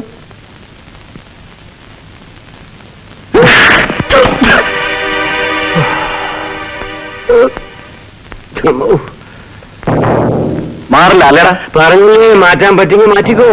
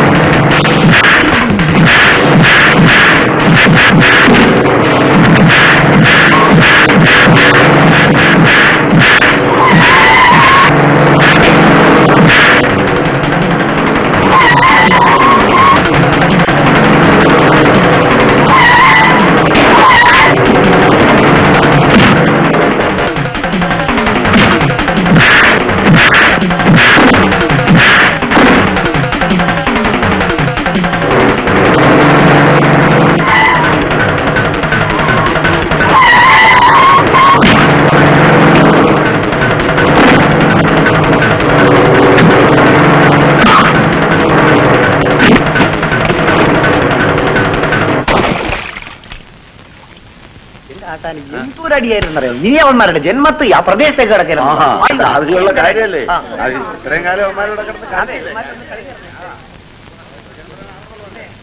മോൻ ചെയ്തത് നന്നായി. ആ തമ്മാടികളോട് ചോദിക്കാനും പറയാനും ഒരാളുണ്ടായല്ലോ. മോന് നല്ലതേ വരൂ. കുഞ്ഞ് എന്റെ ജീവൻ രക്ഷിച്ചു. ഞാൻ എങ്ങനെയാ കുഞ്ഞിനോട് നന്ദി പറയേണ്ടതെന്ന്. നന്ദിയൊന്നും വേണ്ട. എന്തിനാ അവര് നിങ്ങൾ ഉപദ്രവിക്കുന്നേ? അത് എന്താ പറയാൻ മടിയുണ്ടെങ്കിൽ വേണ്ട. പറയാൻ മടിയുണ്ടായിട്ടല്ല കുഞ്ഞെ. കുഞ്ഞിനോട് ഞാൻ എല്ലാം പറയാം. വർഷങ്ങളായി ഞാൻ മുതലാളിയുടെ കണക്കെഴുത്തുകാരനും കാര്യസ്ഥനും ഒക്കെയാ. അയാളുടെ രഹസ്യങ്ങളെല്ലാം എനിക്കറിയാവുന്നത് പോലെ മറ്റാർക്കും അറിയില്ല. എന്ത് രഹസ്യങ്ങൾ? വലിയവർക്ക് വലിയ രഹസ്യങ്ങളല്ലേ. പുറത്തു പറഞ്ഞു എന്നറിഞ്ഞാൽ പറഞ്ഞവന്റെ തല പോകും. അതാ ഗതി. ഇപ്പൊ എനിക്ക് വയ്യാതായി. ജോലിന്ന് പിരിയാന്ന് വെച്ചു. പക്ഷേ മുതലാളി സമ്മതിക്കില്ല. ഞാൻ ജോലിന്ന് പിരിഞ്ഞാൽ രഹസ്യങ്ങളെങ്ങാനും പുറത്തായാലോ എന്ന മുതലാളിയുടെ പേടി. വിഷമിക്കണ്ട, നമുക്ക് അങ്ങോട്ട് പോവാം. എന്തായാലും സംസാരിച്ചൊരു തീരുമാനത്തിലെത്താം. വരും.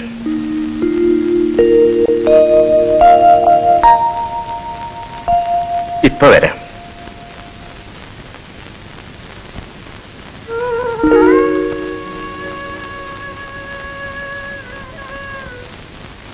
പടച്ചോ മോനെ കാക്കും. പോയിട്ട് വാ മോനെ. ഉമ്മ,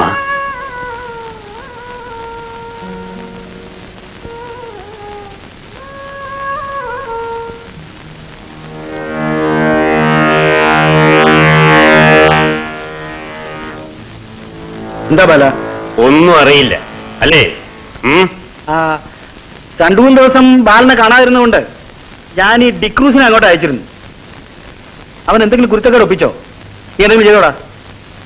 ഞാൻ അവനോട് ചോദിച്ചോടാ. നിങ്ങൾ ചോദിച്ചാലും ഇല്ലെങ്കിലും ഡിക്രൂസിന് കൊടുക്കാനുള്ളത് ഞങ്ങൾ സമൃദ്ധിയായി കൊടുത്തിട്ടുണ്ട്. പക്ഷേ ബാലേട്ടന്റെ കാര്യത്തിൽ നിങ്ങൾ എന്ത് തീരുമാനമെടുത്തെന്ന് അറിയേണ്ടത്. അതെന്ത് തീരുമാനിക്കാനാ? ബാലന് കഴിയുമെങ്കിൽ ജോലിക്ക് വരിക, അല്ലെങ്കിൽ വേണ്ട. പിന്നെ ബാല, നീ ആ കണക്കൊക്കെ ഒന്ന് ശരിയാക്കി വെക്ക. സൗകര്യം പോലെ മതി. നിന്റെ കണക്ക് എന്താന്ന് വെച്ചാൽ ഞാൻ വേണ്ടത് ചെയ്യാം. ബാലൻ ചെല്ല. അല്ല, നമ്മളാരാ മനസ്സിലായില്ല? ഇവരിൽ ഒരാൾ. തൽക്കാലം അത്രയും മനസ്സിലാക്കിയാൽ മതി. വാളേട്ടാ.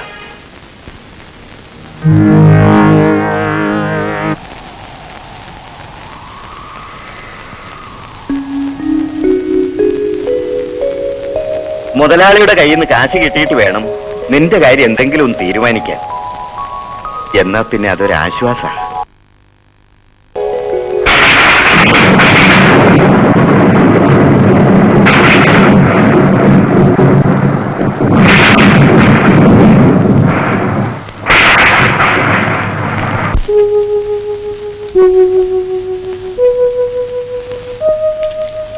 മഴ മഴ മഴ മഴ മഴ മഴ മഴ മഴ മഴ മഴ മഴ മഴ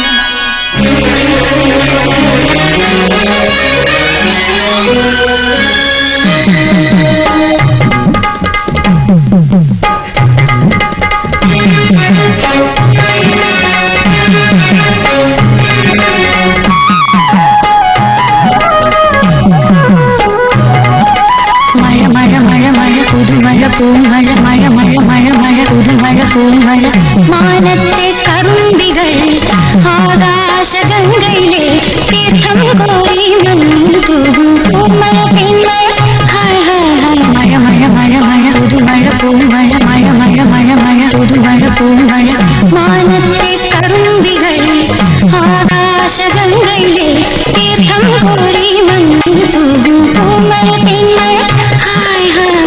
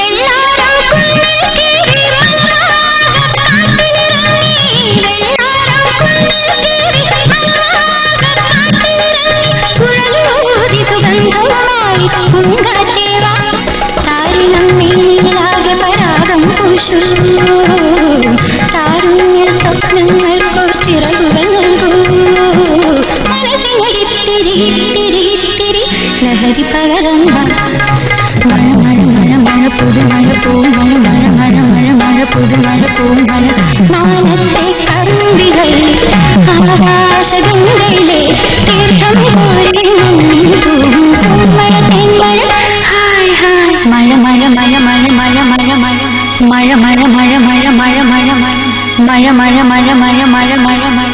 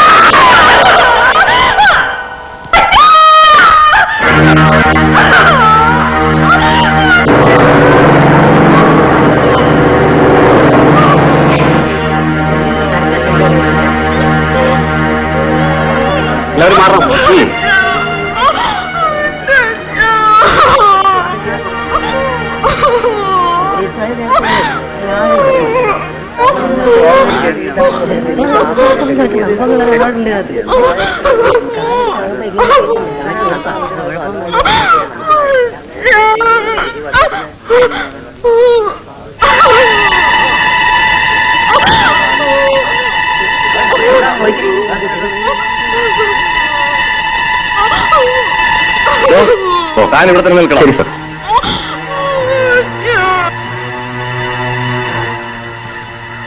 എഴുന്നേക്കടാ. പറഞ്ഞാ മനസ്സിലാവില്ലെന്നുണ്ടോ?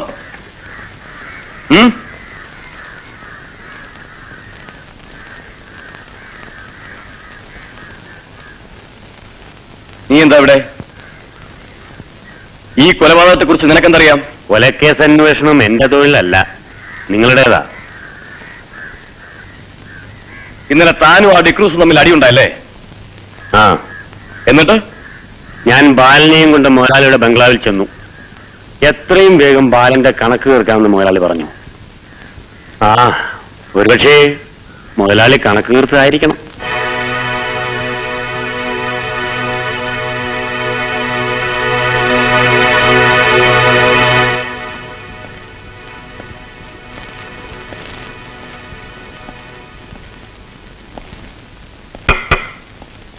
തന്റെ മുതലാളിയെ വിളിക്കാം സർ.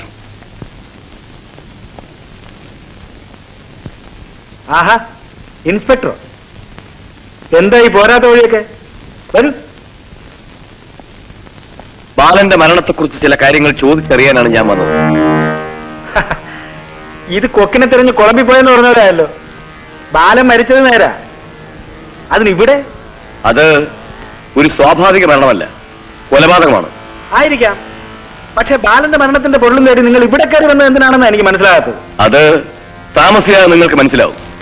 ഇപ്പൊ ഞാൻ ചോദിക്കുന്നതിന് മാത്രം മറുപടി പറഞ്ഞാൽ മതി. ഒരുമാതിരി പോലീസ് ഭാഷയിൽ എന്നോട് സംസാരിക്കരുത്. ഞാൻ നിങ്ങളുടെ ലോക്കപ്പ് പുള്ളിയൊന്നുമല്ല. പോലീസിന് ഒരു ഭാഷയേ ഉള്ളൂ, നിയമത്തിന്റെ ഭാഷ. അതിന്റെ മുന്നിൽ എല്ലാവരും ഒരുപോലെയാണ്.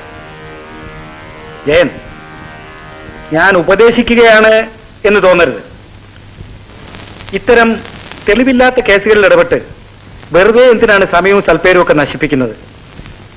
പിന്നെ ഈ മാതിരി നിസ്സാര കാര്യങ്ങൾക്ക് എന്റെ സമയം നഷ്ടപ്പെടുത്തുന്നതും അത്ര ശരിയല്ല. സോറി മിസ്റ്റർ പ്രഭാകരൻ, നിങ്ങളെ ഇത്രയും നേരം ബുദ്ധിമുട്ടിച്ചതിൽ ക്ഷമിക്കണം. ആ, പിന്നെ ഒരു കാര്യം, കള്ളൻ കപ്പലിൽ തന്നെയാണെങ്കിൽ അവനെ കാത്ത് ഇൻസ്പെക്ടർ ജയൻ കരയിൽ തന്നെ ഉണ്ടാവും.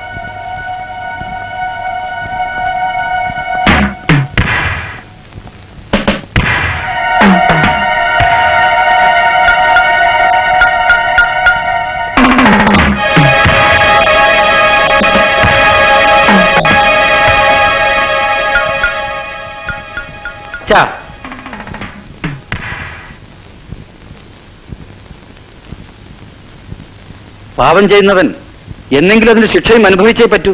ആരെക്കുറിച്ചാണ് ഈ സംസാരിക്കുന്നത്? അത് ഞാൻ പ്രത്യേകം എടുത്ത് പറയണോ? ഓഹോ, ഒരാളിപ്പം വിസ്താരം കഴിഞ്ഞങ്ങോട്ട് പോയതേ ഉള്ളൂ. അടുത്തത് നീ തുടങ്ങാൻ പോയാണ്. അച്ഛനെ വിസ്തരിക്കാനും ചോദ്യം ചെയ്യാനും ഞാൻ ആരാ? നീ എന്താ ഈ പറഞ്ഞുകൊണ്ട് വരുന്നത്? എനിക്കൊന്നും മനസ്സിലാകുന്നില്ല. അച്ഛന് മനസ്സിലാവില്ല. അച്ഛനെല്ലാം ബിസിനസ്സാണല്ലോ. കച്ചവടത്തിൽ ലാഭനഷ്ടം പോലെ കൂട്ടിക്കിഴിക്കാൻ പറ്റുന്നതല്ല അച്ഛനും മകനും തമ്മിലുള്ള ബന്ധം. അത്രയെങ്കിലും മനസ്സിലാക്കിയ നന്ന്. അമ്മയില്ലാത്ത നിന്നെ എന്തുമാത്രം സ്നേഹിച്ചാണ് ഞാൻ വളർത്തിയെന്ന് നിനക്കറിയാം. എനിക്കറിയാം. അച്ഛന്റെ സ്നേഹം കൊണ്ട് വീർപ്പ് മുട്ടിയാണല്ലോ എന്റെ അമ്മ പെടഞ്ഞു മരിച്ചത്. അന്നു മുതൽ ഞാൻ ഈ വീട്ടിൽ ഒറ്റയ്ക്കാ. സ്നേഹത്തോടെ ഒരു വാക്ക് പറയാൻ അച്ഛൻ ഇന്നവരെ കഴിഞ്ഞിട്ടുണ്ടോ? സുധി, ഇതിന്റെ അവസാനം എന്തായി തീരുമെന്ന് അച്ഛൻ അറിയാമോ? അന്ന് അച്ഛന് വേണ്ടി കരയാൻ ഒരുപക്ഷെ എനിക്ക് പോലും കഴിഞ്ഞെന്ന് വരില്ല.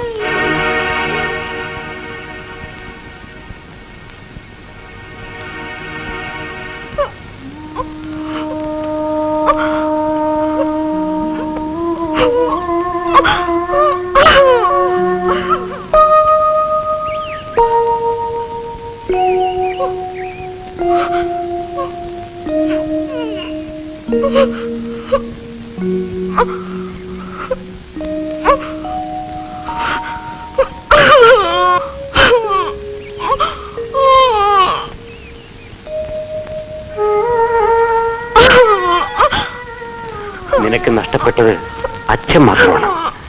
ഒരു ചേട്ടനായി ഞാനുണ്ട്.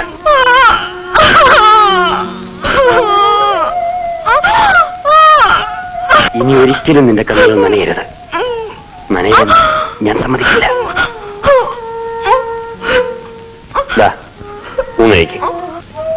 അച്ഛൻ ആർക്ക് എന്ത് ദ്രോഹം ചെയ്തിട്ടാ ഇങ്ങനെയൊക്കെ? ഒന്നും ഓർക്കാണ്ടിരിക്കുന്നതാണ് നല്ലത്. ഞാൻ എങ്ങനെ സുധേട്ടാ ഓർക്കാതിരിക്കുക? എനിക്ക് വേണ്ടി അച്ഛൻ ജീവിച്ചത് തന്നെ. എനിക്കെല്ലാം അറിയാം. പക്ഷെ മനസ്സിൽ ഒരുപാട് വേദനയുമായി നിന്നെ ഇങ്ങനെ കാണുമ്പോ സുധേട്ടാ, എത്രയും വേഗം നിനക്കൊരു ജീവിതം നൽകണമെന്നാ എനിക്കിപ്പോ. മതി സുധേട്ടാ, ഏത് വേദനയിലും സുധേട്ടന്റെ വാക്കുകൾ എനിക്കൊരു ആശ്വാസമാണ്. ശോഭ പോയിക്കോളൂ, നേരെ ഒരു പാടായി.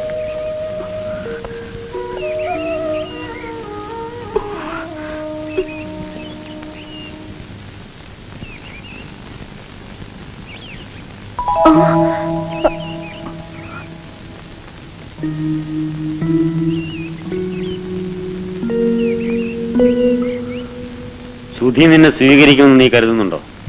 ആ ഒരു പ്രതീക്ഷ മാത്രമാണ് എന്നെ ഇപ്പൊ ജീവിപ്പിക്കുന്നത്.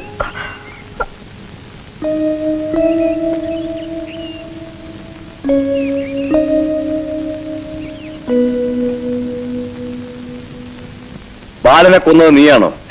എന്റെ പൊന്നു സാറേ, ഞാനല്ല കൊന്നത്. എനിക്ക് ചോര കണ്ടാലേ പേടിയാ. ഈ വെച്ചിലടക്കുന്ന റോട്ടിൽ ആരെങ്കിലും തപ്പൂലേ അല്ല തുപ്പൂലേ, അത് കണ്ടാലേ എനിക്ക് പരിഭ്രാന്തിയാണ്. പിന്നാരാ? ഡിക്രൂസാണോ? അയാൾക്ക് അതിനുള്ള തടിയും പണ്ണും പൊക്കവും ഒക്കെ ഉണ്ട്. അയാളെ ചെയ്യും. ഇത് നിനക്കെങ്ങനെ അറിയാം? അതെനിക്കറിയില്ല. പിന്നെ പിന്നെ എന്റെ ജീവിതം ഇങ്ങനെ കാർ ഓട്ടിച്ചു അങ്ങനെ ഒത്തുപിടിച്ച് അങ്ങനെ ജീവിച്ചു പോകുന്നു സാർ. എനിക്ക് വേറെ ആരെങ്കിലും സംശയമുണ്ടോ? ഉണ്ട്. ആരെയാ? സാറേ, ഇത് അങ്ങേര് തന്നെ നേരിട്ട് നടത്തുന്ന ഒരു ഇടപാടല്ലേ? കർത്താവ്. കോൺസ്റ്റബിൾ, ആരാണ് ഇയാളെയൊക്കെ വിളിച്ചോണ്ടുവന്നത്? നിങ്ങളല്ലേ എന്നെ കൂടെ കൂട്ടിക്കൊണ്ടുവന്ന്? ആദ്യം ഇയാളെ വെളിയിലാക്ക. നിങ്ങളോട് ഞാൻ കൂടെ കൂട്ടിക്കൊണ്ടു പോവാൻ. സാറേ, എനിക്ക് ഒറ്റ സംശയം ചോദിക്കാണ്. സാറ് സത്യം പറഞ്ഞു സാറ്. അല്ല, സാറിനിപ്പോ എന്നെ സംശയമില്ലല്ലോ സാറേ? ഇല്ലല്ലോ സാറിന്. പോണോ വെളിയില്? അല്ല, സാറിന് എന്നെ സംശയം എന്നെ സംശയത്തിലാ. ആ സംശയം കൊണ്ടാണ് അങ്ങോട്ട് വന്നത്. മുതലാളി, എന്നെ പോലീസ് തേടുകയാണ്. ആ ഫാക്ടറിയിൽ വന്നു. ഞാൻ അവിടുന്ന് രക്ഷപ്പെട്ടു വരികയാ.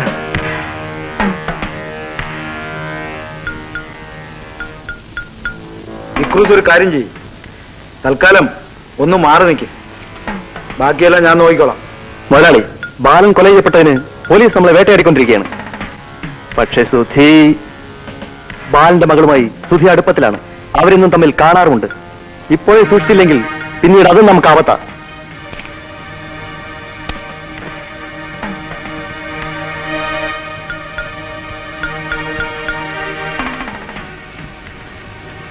ഇക്രൂസ് ചെല്ല്.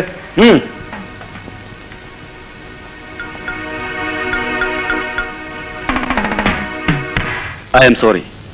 ഈ കാര്യത്തിൽ എനിക്കൊന്നും ചെയ്യാൻ പറ്റാത്ത സാഹചര്യമാണ്. ബാലന്റെ കൊലക്കേസ് അന്വേഷണത്തിന് ജയൻ ഐജിയിൽ നിന്ന് സ്പെഷ്യൽ ഓർഡർ വാങ്ങിയിരിക്കുക.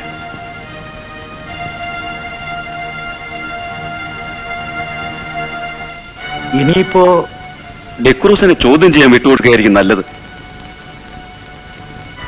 യെസ്, അതായിരിക്കും കൂടുതൽ നന്നാവുക. ബാലൻ കൊല ചെയ്യപ്പെട്ടതിന്റെ തലേ ദിവസം നീ അയാളെ ബലമായി പിടിച്ചുകൊണ്ട് പോകാൻ ശ്രമിച്ചില്ലേ?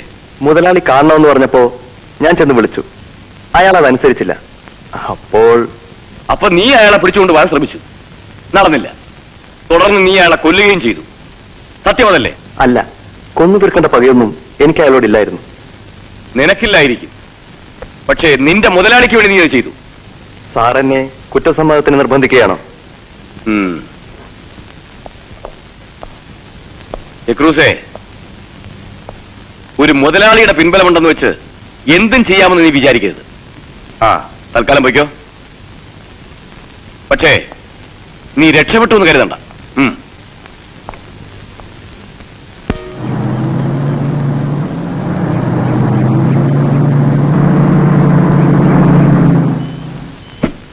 സുധി എന്നല്ലടാ നിന്റെ പേര്? അതെ. എനിക്ക് ചില കാര്യങ്ങൾ അറിയാനുണ്ട്. നീയും ശോഭയും തമ്മിലുള്ള ബന്ധം എന്താണെന്ന് എനിക്കറിയണം. ഇത് ചോദിക്കാൻ നിങ്ങൾ അവളുടെ ആരാ? കൂടെ പിറക്കാത്ത അവളുടെ ചേട്ടൻ. എന്താ? എനിക്ക് അവളെ ഇഷ്ടമാണ്, സ്നേഹമാണ്. പ്രഭാകരൻ മുതലാളിയുടെ മകന് ചെറ്റക്കുടിലിൽ താമസിക്കുന്ന ആരൂരുമില്ലാത്തൊരു പെൺകുട്ടിയോട് പ്രേമം. അവളെ നശിപ്പിക്കാനാണെങ്കിൽ ഇതിനു മുൻപ് എത്രയോ അവസരങ്ങൾ എനിക്കുണ്ടായിരുന്നു. പക്ഷേ എല്ലാ പരിശുദ്ധിയോടും കൂടി അവളെന്റെ ഭാര്യയായി കടന്നു വരണമെന്ന് മറ്റാരെക്കാളുമേറെ എനിക്ക് നിർബന്ധമുണ്ട്. നിന്നെ സ്നേഹിച്ചു എന്നുള്ളതിന്റെ പേരിൽ ശോഭയ്ക്ക് എന്തെങ്കിലും കണ്ണീര് കുടിക്കേണ്ടി വന്നാൽ ബാക്കി ഞാൻ പറയുന്നില്ല.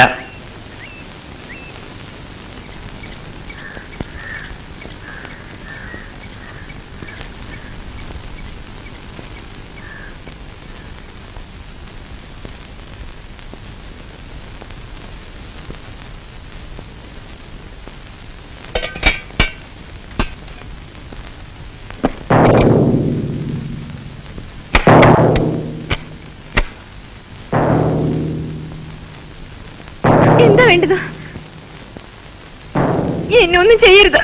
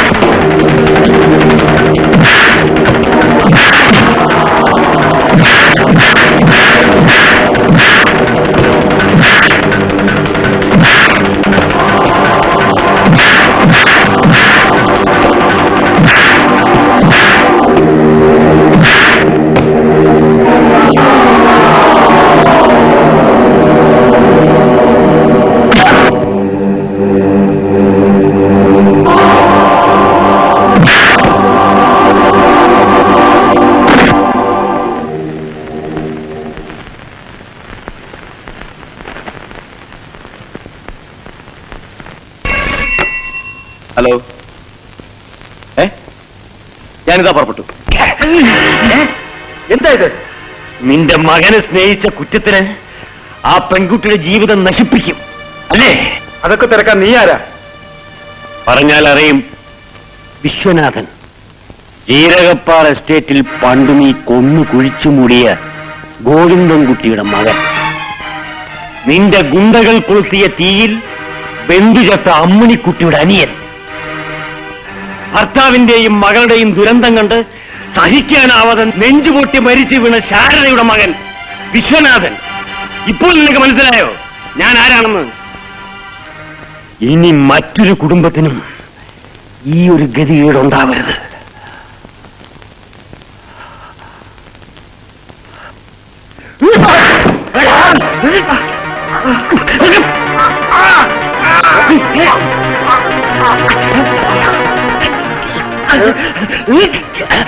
ഇൻസ്പെക്ടർ, ഇവനെ വിടരുത്. ജീവൻ വിശ്വനാഥന് ജീവനുണ്ടെങ്കിൽ നീ ആയസത്തി ചാവിലടാ.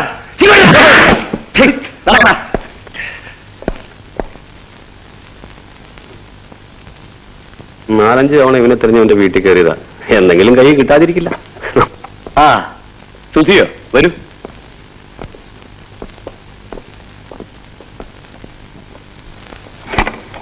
ആ, എന്താ വിശേഷം?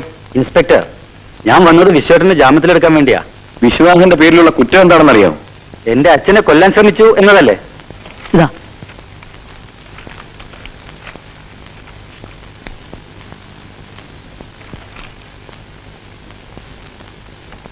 ഇതിൽ ഒന്ന് ഒപ്പിട്ടേക്കണം.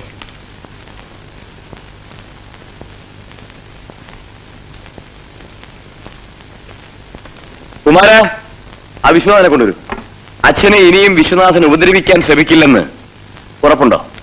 ആ ഒരു ധൈര്യത്തിലൊന്നുമല്ല ഞാൻ വിശ്വനാഥന് ജാമ്യത്തിലെടുക്കുന്നത്.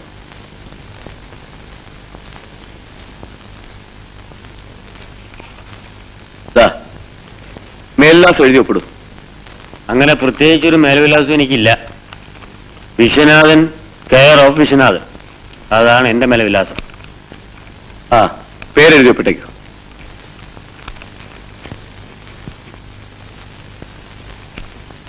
വരട്ടെ. ഓക്കെ, കാണാം.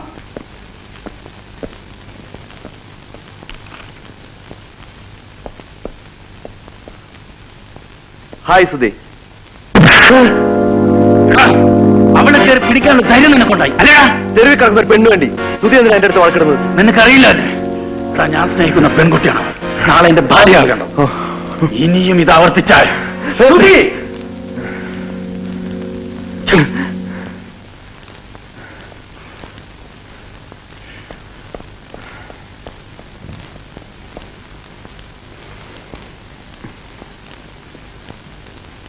അച്ഛൻ ചെയ്ത തെറ്റിന് ഞാൻ മാപ്പ് ചോദിക്കാം.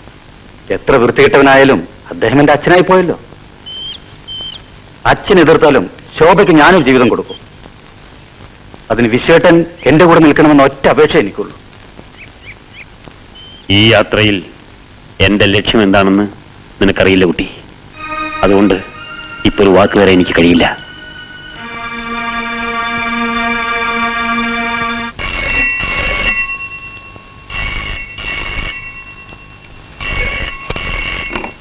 യെസ്, അതെ. ഉമാ ലോഡ്ജിലോ? ആരാ സംസാരിക്കുന്നത്? Hello hello.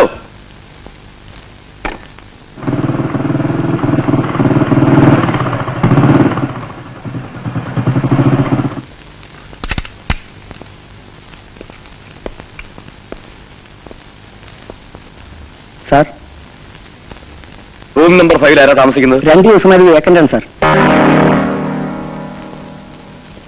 ആ മുറിയൊന്ന് തുറക്കൂ. വരൂ സാർ.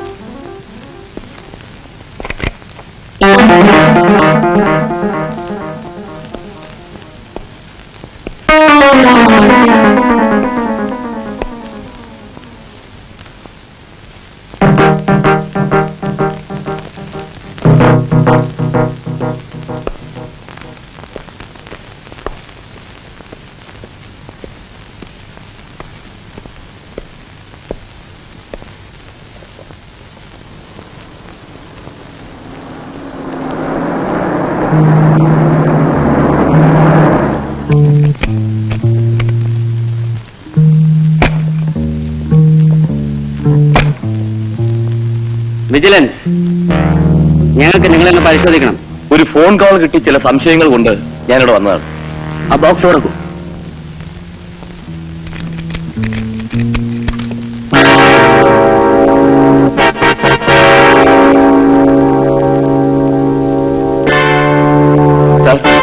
ഇത് എന്നെ ആരോ കരുതിക്കൂട്ടി ചതിച്ചതാണ്.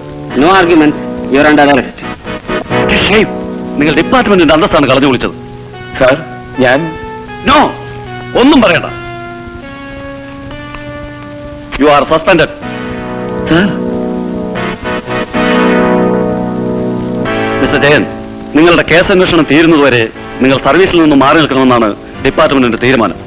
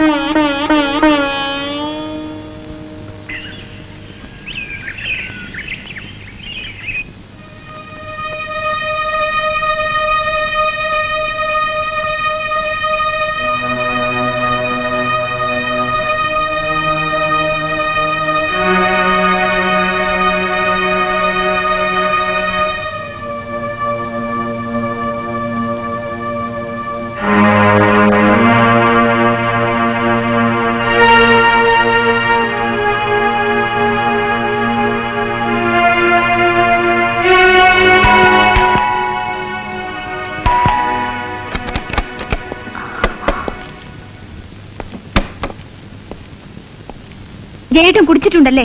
ചോദിച്ചു കേട്ടില്ലേ? കുടിച്ചിട്ടുണ്ട്. എന്താ പതിവില്ലാതെ ഇതൊക്കെ? പതിവില്ലാത്തത് പലതും കാണേണ്ടി വരുന്നതുകൊണ്ട്, അനുഭവിക്കേണ്ടി വരുന്നതുകൊണ്ട്, ഒരു യോഗിയെ പോലെ അതെല്ലാം നേരിടാനുള്ള ശക്തി ഇല്ലാത്തതുകൊണ്ട്. പറയാൻ ന്യായങ്ങളൊക്കെ ഓർത്തു വെച്ചിട്ടുണ്ടല്ലേ? ജയേട്ടൻ ഈ നിലയിൽ കയറി വരാൻ ലജ്ജയില്ലേ? സുമിത്രേ, ഒരു ഭർത്താവിൽ നിന്നും ഭാര്യ പ്രതീക്ഷിക്കുന്ന പലതും നിനക്ക് വേണ്ടി ചെയ്യാൻ എനിക്ക് കഴിഞ്ഞിട്ടില്ല.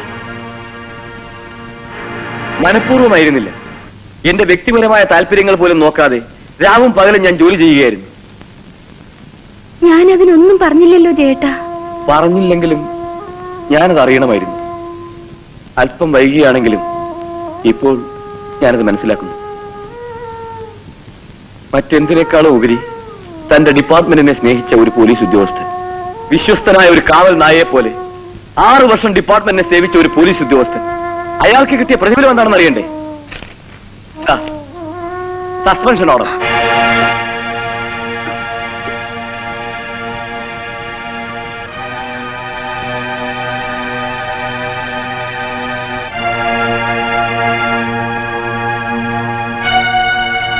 ഒരിക്കലും തോൽക്കരുതെന്ന് വാശി പിടിച്ചവനാ ഞാൻ. ഓരോ ചൂട് വയ്ക്കുമ്പോഴും ഞാൻ സൂക്ഷിച്ചു. എന്നിട്ടും ഞാൻ തോറ്റുപോയി. എനിക്ക് പിടിച്ചു നിൽക്കാനാവില്ല സുമി.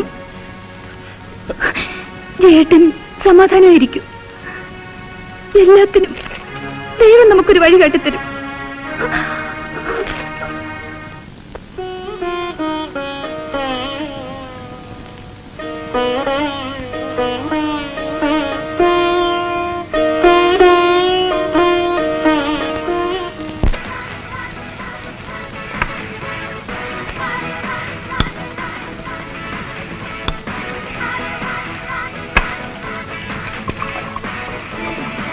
സാർ, അച്ഛനെ പട്ടച്ചാര കൊണ്ട് ഒരു വെട്ട് ഗ്ലാസ്. ഇല്ല സാർ. ആ റമ്മെടുക്ക്. കുതിര ഒരു ഡബിൾ ലാർജ്. എന്തത് ഇവിടെ?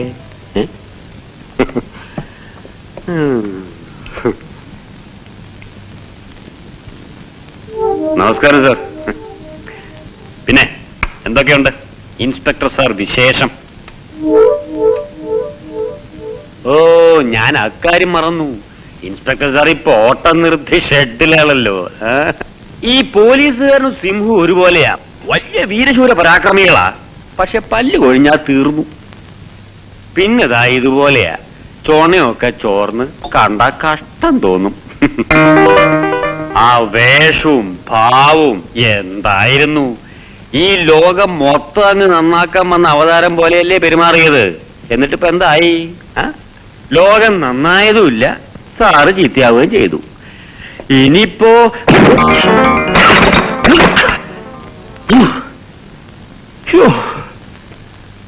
സമ്മതിച്ചു, നല്ല കൈക്കരുത്ത്.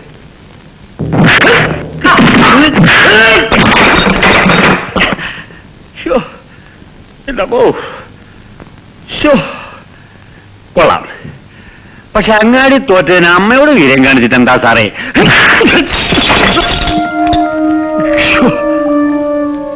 ദേ, ഇനി എന്നെ തല്ലരുത്. ഒന്നുമില്ലെങ്കിൽ സാറ് ഇൻസ്പെക്ടർ അല്ലേ. ഞാൻ അന്ന് ഇന്നും ഒരു തെണ്ടിയാ.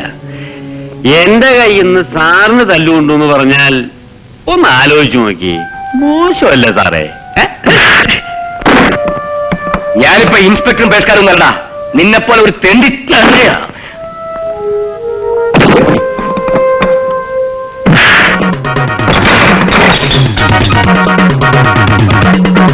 പല്ല് കൊഴിഞ്ഞിട്ടില്ലടാ, മുറിവേറ്റ സിംഹം നമ്മൾ കേട്ടിട്ടില്ലേ?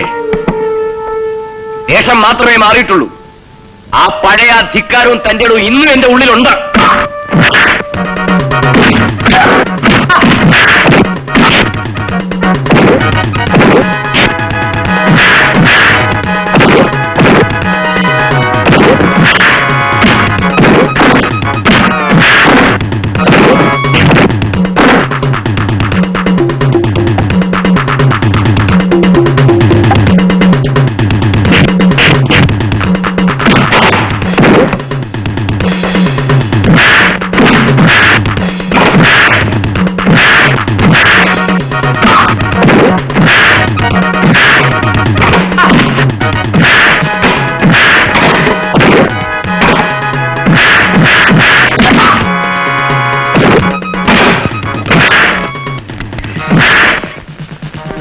Hello, police station.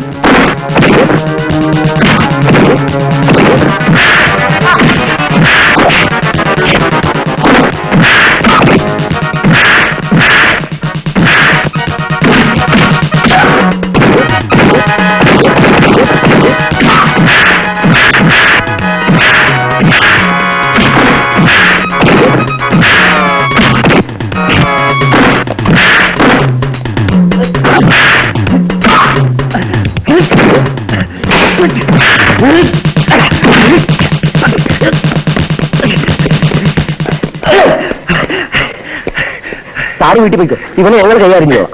വേണ്ട, അവനെ വിട്ടേക്ക്. എന്താ സാർ പറയുന്നു? പറഞ്ഞില്ലേ വേണ്ട, വിട്ടേക്ക്. വരൂ.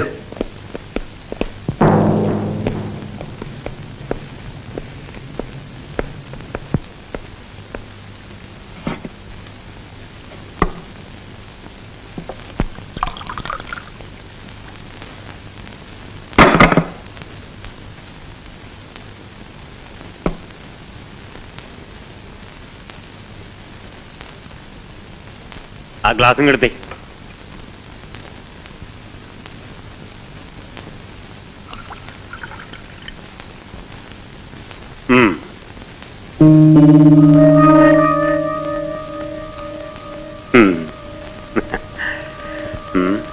Cheers.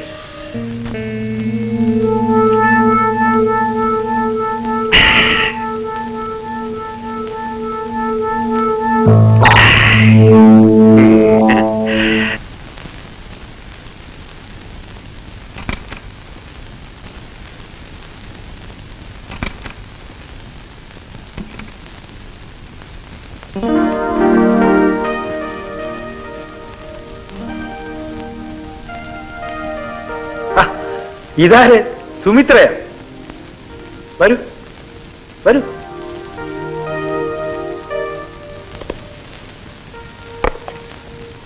ഇരിക്കൂ, ഇരിക്കൂ. വേണ്ട, ഞാനൊരു കാര്യം പറയാൻ വേണ്ടി വന്നതാണ്.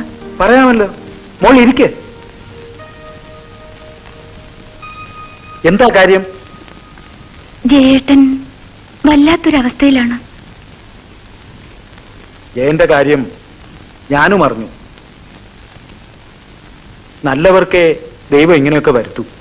ജയേട്ടന്റെ സ്വഭാവം പോലും മാറിപ്പോയി. ഇതിങ്ങനെ തുടർന്നു പോയാൽ ഒരു പക്ഷേ എനിക്കെന്റെ ജയേട്ടനെ നഷ്ടപ്പെടും. ജയേട്ടൻ എന്തെങ്കിലും സംഭവിച്ചാൽ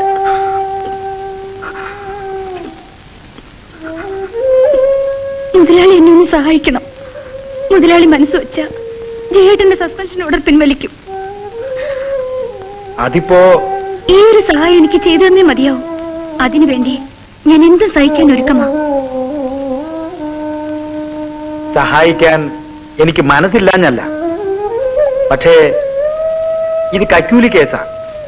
വിചാരിക്കും പോലെ അത്ര എളുപ്പമല്ല കാര്യങ്ങൾ. എന്നാലും സുമിത്ര വന്ന് നേരിട്ട് എന്നോട് ഇങ്ങനെ പറയുമ്പോ എനിക്ക് എന്തെങ്കിലും ചെയ്യാതിരിക്കാൻ പറ്റുമോ?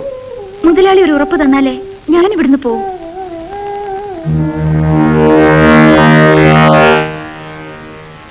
ആ, ഉറപ്പ് പോലെ കരുതി മോള് വീട്ടിൽ പോയിക്കോ.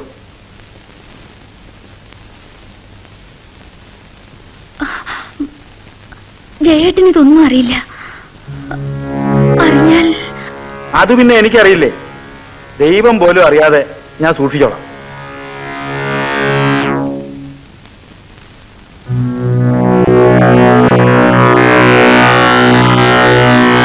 അന്വേഷണത്തിൽ ജയൻ നിരപരാധിയാണ് തെളിഞ്ഞിരിക്കുകയാണ്. അതുകൊണ്ട് ഉടൻ സസ്പെൻഷൻ പിൻവലിക്കും. എന്നാലും ഞാൻ ഇടപെട്ടത് കൊണ്ടാണ് ഇത് ശരിയായതെന്ന് വന്നാൽ എനിക്ക് ചില ബെനിഫിറ്റ്സ് ഒക്കെ ഉണ്ട്. ഏത് വഴിക്കായാലും വന്നു ചേരുന്നത് നിങ്ങളുടെ മുന്നിലാണല്ലോ. എല്ലാ നദികളും സമുദ്രത്തിൽ ചേരുന്നു എന്ന് പറയുന്നത് പോലെ എല്ലാ നേട്ടങ്ങളും എനിക്ക് തന്നെ വന്നു ചേരട്ടെ. എന്താ?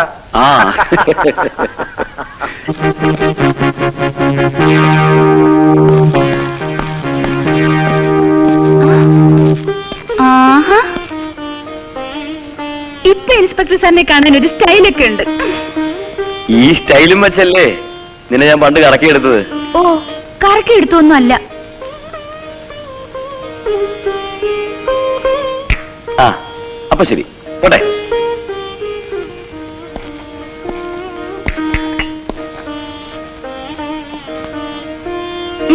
എന്താ പോണില്ലേ?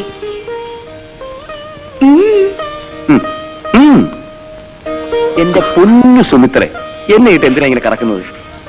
എനിക്ക് തരാറുള്ളത് തന്നാൽ ഞാൻ പോയിക്കൊള്ളാം. ഈ ജേട്ടന്റെ ഒരു കുറുമ്പ്.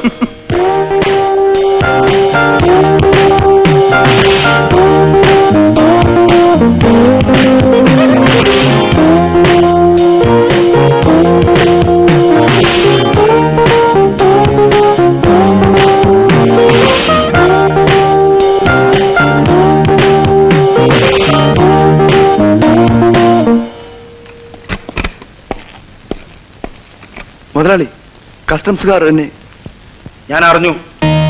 ഡിക്രൂസിനെ അവർ തിരിച്ചറിഞ്ഞു അല്ലേ? അതെ മുതലാളി, ഞാൻ അവരിൽ നിന്ന് രക്ഷപ്പെട്ടു വരികയെ. പോലീസിന്റെ കണ്ണിൽ ഡിക്രൂസ് ഒരു നോട്ടപ്പുള്ളിയാ. ഇപ്പോ കസ്റ്റംസുകാരുടെ ആ നിലയ്ക്ക് എന്റെ ബിസിനസ്സുമായി സഹകരിച്ചു പോകാൻ ബുദ്ധിമുട്ടായിരിക്കുമല്ലോ. മുതലാളി പറയുന്നത് ഡിക്രൂസിന് പിരിഞ്ഞു പോകാം എന്ന്. മുതലാളി, ജീവൻ പണയപ്പെടുത്തി മുതലാളിയുടെ കൂടെ നിന്നാണ് ഞാൻ. എന്നെ പോലും മറന്ന് കൊല്ലാനും ചാവാനും തയ്യാറായത് മുതലാളിയെ വിശ്വസിച്ചിട്ടാണ്. എന്നിട്ടിപ്പോ ജോലി ചെയ്തതിന്റെ കാശൊക്കെ മാസാമാസം തന്നിട്ടുണ്ട്. പിന്നെ വെറും കൈയോടെ പോകണ്ട. ഇതിരിക്കട്ടെ.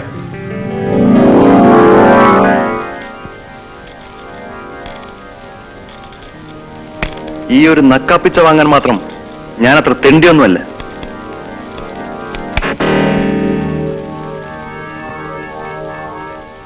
ഇപ്പോൾ ഞാൻ പോകുന്നു, പക്ഷേ ഞാൻ തിരിച്ചു വരും. ചെയ്തുപോയ പാപങ്ങൾക്കൊക്കെ പ്രായശ്ചിത്തം ചെയ്യണമല്ലോ. Good bye.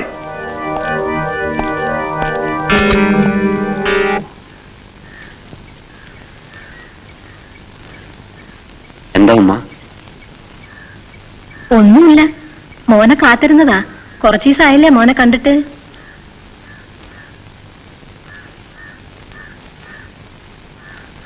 അന്നെ കാണുമ്പോ കൽബിലൊരേനക്കേടാ. നീ എന്താ വല്ലാണ്ട്? ഒന്നുമില്ല. അല്ല, എന്തോ ഉണ്ട്. ഉമ്മയ്ക്കറിയാലോ, എനിക്കോർക്കാനും എന്നെ ഓർക്കാനും ഈ ഭൂമിയിൽ ആരുമില്ല. ഇപ്പോ ഉമ്മ എന്നെ സ്നേഹിച്ചു തുടങ്ങുമ്പോ എന്താ മോനെ? എന്റെ മനസ്സ് നിറയെ മുറിവുകളാണ്. ആ മുറിവിന്റെ നീറ്റലാണ് എന്നെ ജീവിപ്പിക്കുന്നത്. സ്നേഹം കൊണ്ട് ആ മുറിവ് ഉണങ്ങിപ്പോകരുതെന്ന് എനിക്ക് നിർബന്ധമുണ്ട്. എനിക്ക് എന്റെ അദ്ദൂനെ പോലെയാ നീ. അദ്ദൂന് പകരം പടച്ചോൻ എന്നെ ഞമ്മക്ക് തന്നതാ. അദ്ദുവിനെ പോലെ ഞാനും ഉമ്മയെ വിട്ടകലുമ്പോ മോനെ. അതെ ഉമ്മ, ഞാൻ ഒരു വഴിയാത്രക്കാരൻ മാത്രമാണ്. ഒരു അന്തിയുറക്കത്തിന്റെ നേരം. അത് കഴിഞ്ഞാൽ ഞാനും പോവില്ലേ മോനെ?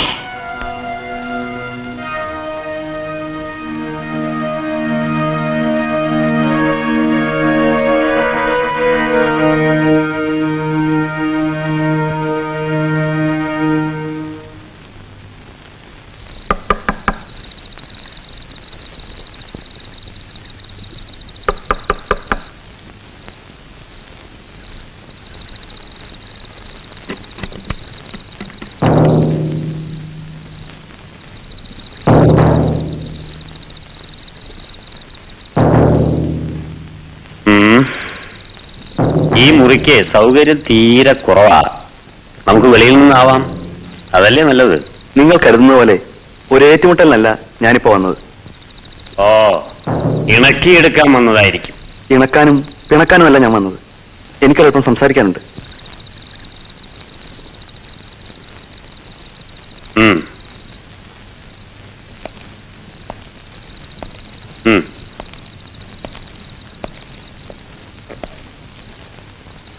എന്താണാവോ പറയാനുണ്ടെന്ന് പറഞ്ഞത്? എന്നെ കുറിച്ച് തന്നെ. വൃത്തിയായിട്ടൊരു ജീവിതം നയിച്ചാനാ ഞാൻ. ജീവിക്കാൻ മറ്റു മാർഗങ്ങളൊന്നുമില്ലാതെ വന്നപ്പോഴാ പ്രഭാകരൻ മുതലാളി കൽപ്പിക്കുന്നതും ഞാൻ അനുസരിച്ചു പോന്നത്. ഇപ്പോ എന്തുണ്ടായി? ഇപ്പോഴാണ് ഞാൻ അറിയുന്നത് മുതലാളി ലക്ഷങ്ങൾ നേടിയപ്പോൾ ഞാനൊന്നും അല്ലാതാവുകയായിരുന്നെന്ന്. അതായത് ഇപ്പോഴാ ഡിക്രൂസ് ജീവിതത്തിന്റെ ബാലൻസ് ഷീറ്റ് നോക്കുന്നത്. അതെ, പക്ഷേ ഞാൻ എന്റെ ബാലൻസ് ഷീറ്റ് തിരുത്തിയെഴുതും, അവന്റെ ചോര കൊണ്ട്.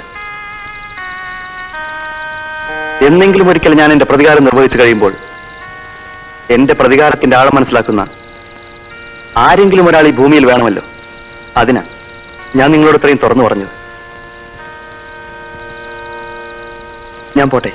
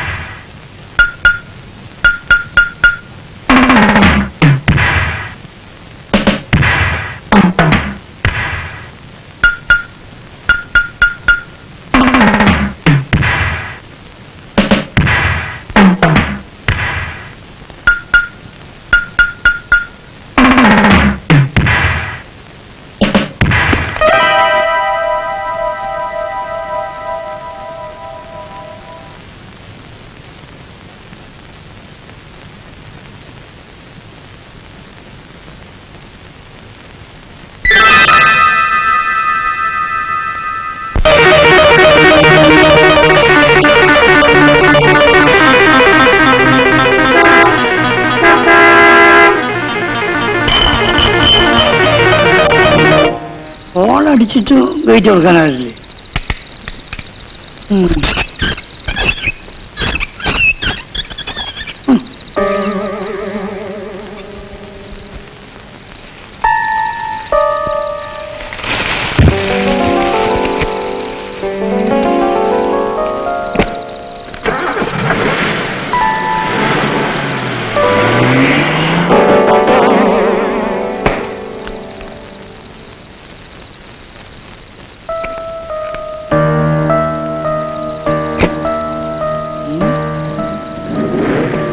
വിശ്വനാഥനല്ലേ അത്? ഇവിടെ ആരില്ലേ?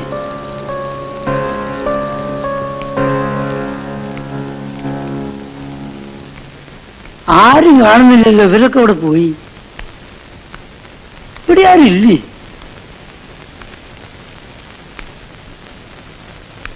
ഇതെന്ത് കഥ?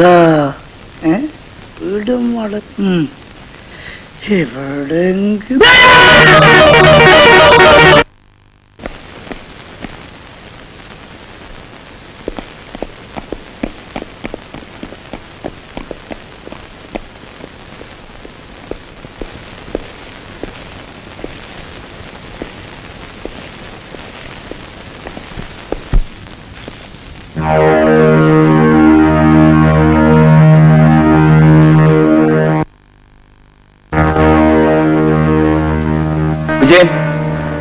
ഈ കുപ്പിയുടെ ഫിംഗർ പ്രിന്റ്സ് എടുത്തേക്കാം. വരൂ. എന്റെ കർത്താവ് ഇവിടെ നിന്ന് രക്ഷപ്പെടുത്തി തരണേ കർത്താവ്. പിന്നെ ഞാൻ ഇങ്ങോട്ട് വരുന്ന സമയത്ത് വാതിൽ തുറന്നു കിടക്കണമെന്നുണ്ട്. അവിടെ ആരില്ലേ എന്ന് നോക്കാൻ വേണ്ടി ഞാൻ ഇവിടെയെല്ലാം ഇങ്ങനെ തെരഞ്ഞു നോക്കി കഴിഞ്ഞതിന് ശേഷം മുതലാളിന്റെ റൂമിലേക്ക് ചെന്നപ്പോ മുതലാളി മരിച്ചു കിടക്കുന്നു. ആളെ കണ്ടാൽ തിരിച്ചറിയാമോ? നമ്മൾ വിശ്വനാഥ്, നമ്മൾ ആ ചേരി താമസിക്കുന്നുണ്ടല്ലോ, കറുത്ത് ചുരുള മുടിയായിട്ടില്ല വിശ്വനാഥ്.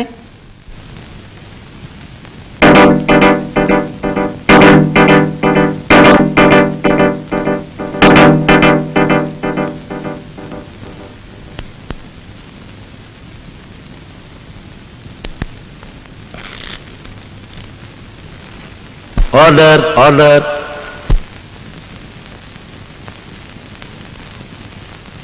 പ്രഭാകരൻ കൊലക്കേസിൽ പ്രതിയായ വിശ്വനാഥനെ തെളിവുകളുടെ അടിസ്ഥാനത്തിൽ കുറ്റവാളിയാണെന്ന് തെളിഞ്ഞിരിക്കുന്നതിനാൽ ഈ കോടതി തൂക്കിക്കൊല്ലാൻ വിധിച്ചിരിക്കുന്നു.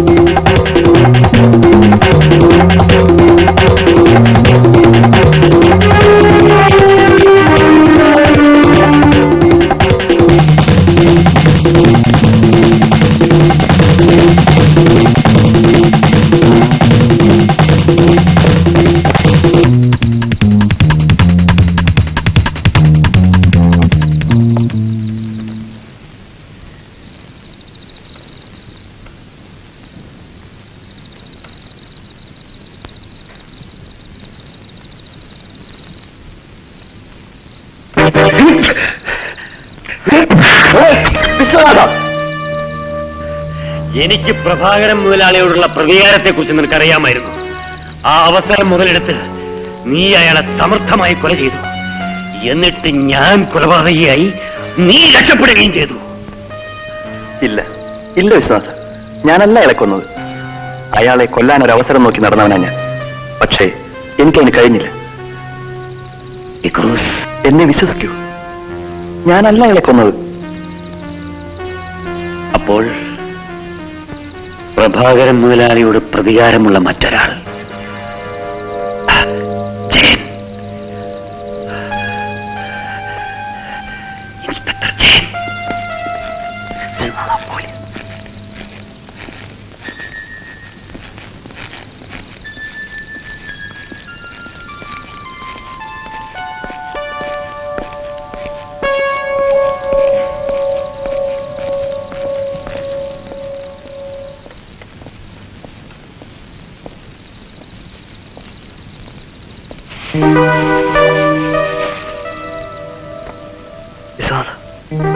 നിങ്ങളെ പോലീസ് തേടിക്കൊണ്ടിരിക്കുകയാണ്.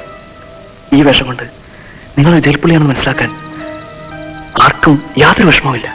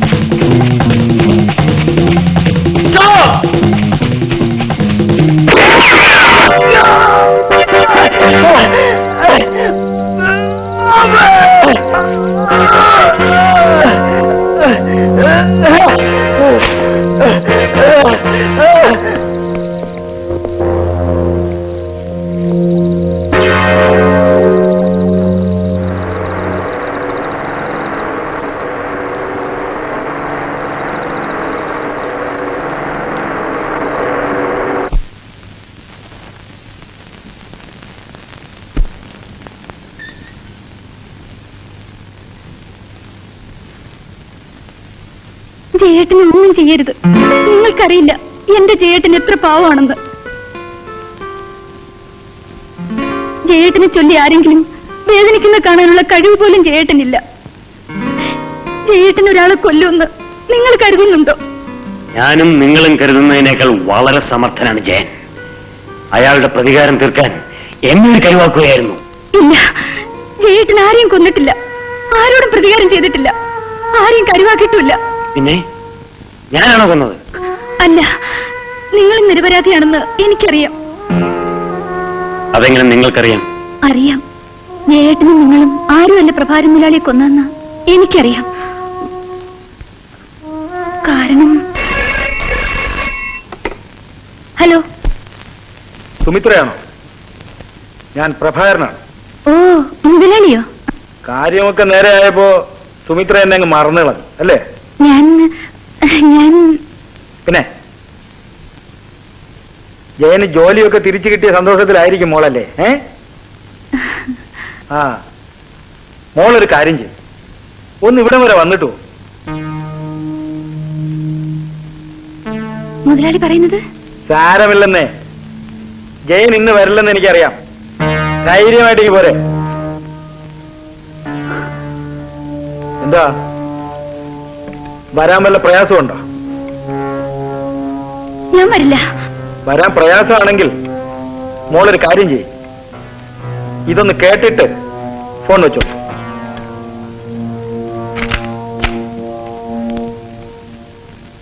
മുതലാളി എന്നെ ഒന്ന് സഹായിക്കണം. മുതലാളി മനസ്സ് വെച്ച ജയേട്ടന്റെ സസ്പെൻഷൻ ഓർഡർ പിൻവലിക്കും. അതിപ്പോ ഈ ഒരു സഹായം എനിക്ക് ചെയ്തു തന്നേ മതിയോ? അതിനുവേണ്ടി ഞാൻ എന്ത് സഹിക്കാൻ ഒരുക്കമാ.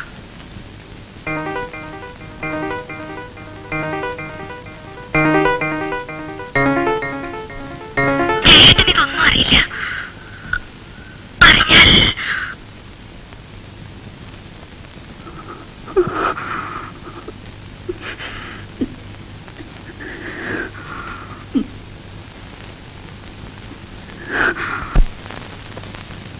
അന്ന് സുമിത്രയുടെ സംഭാഷണം മുഴുവൻ ടേപ്പിലാക്കിയത് ഒരു തരത്തിൽ ഒരു നല്ല ബിസിനസ്സുകാരന്റെ കൂർമ്മ ബുദ്ധിയായിരുന്നു.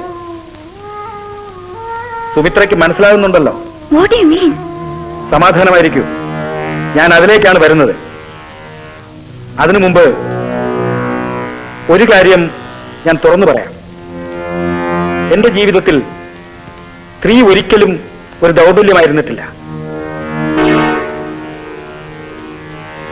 പക്ഷേ ഇപ്പോൾ പ്രഭാരി മുതലാളി ഒരു പാവം പെണ്ണിനെ സ്വന്തം വീട്ടിൽ വിളിച്ചു വരുത്തി എന്തുമാകാമെന്നാണ് ഭാവമെങ്കിൽ അത് നടപ്പില്ല മുതലാളി. ഗുഡ്. സുമിത്ര ഇൻസ്പെക്ടർ ജയന് ചേർന്ന ഭാര്യ തന്നെ. ഭംഗിയായി സംസാരിക്കുന്നു. എന്നാൽ ഈ സംസാരവും എനിക്ക് നിന്നിലുള്ള ആസക്തി വർദ്ധിപ്പിക്കുന്നതേ ഉള്ളൂ. പ്രഭാരി മുതലാളി എന്നെ തൊട്ടുപോരുത്. ഇൻസ്പെക്ടർ ജയന് അയാളുടെ ദൗർബല്യമായ സുമിത്രയെ വേണമെങ്കിൽ സുമിത്രയ്ക്ക് അവളുടെ ദൗർബല്യമായ ഈ കാസറ്റ് വേണമെങ്കിൽ ഇപ്പോൾ പ്രഭാകരൻ മുതലാളിക്ക് കീഴടങ്ങിയേ പറ്റൂ.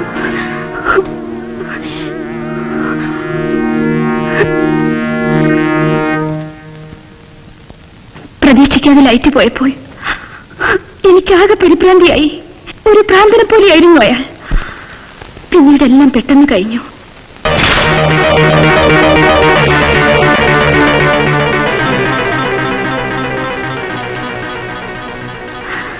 ഇരുട്ടിൽ മുങ്ങിക്കിടന്ന ആ ബംഗ്ലാവിൽ കുത്തുകൊണ്ട് ചോര ഒലിക്കുന്ന വയറും പൊത്തിപ്പിടിച്ച് അലറി കരഞ്ഞുകൊണ്ട് ഓടി നടന്ന ആ മനുഷ്യനെ നോക്കി നിൽക്കാനാവാതെ ഞാൻ അവിടെ ഓടി. ഞാനാണ് അയാളെ കൊന്നത്. എന്നെ രക്ഷിക്കാൻ എനിക്ക് വേറെ വഴിയില്ലായിരുന്നു.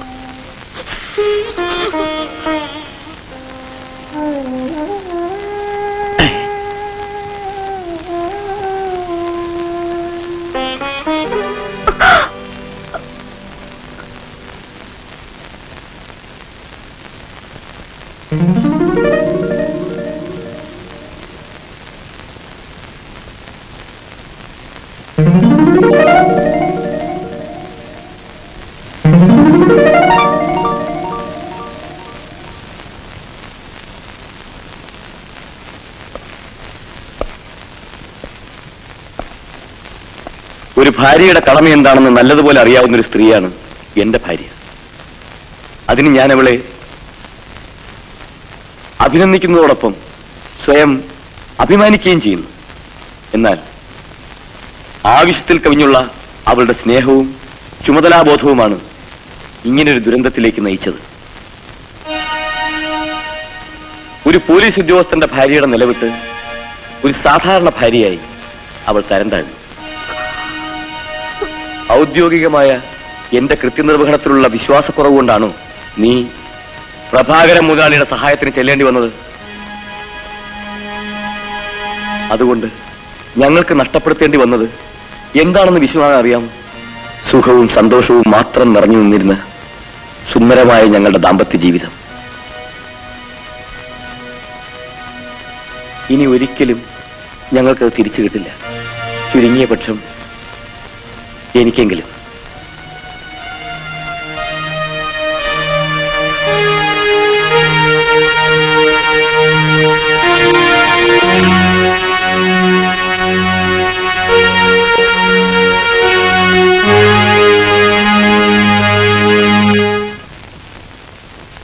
തെറ്റ് എന്റെ പക്ഷത്താണെന്ന് എനിക്കറിയാം.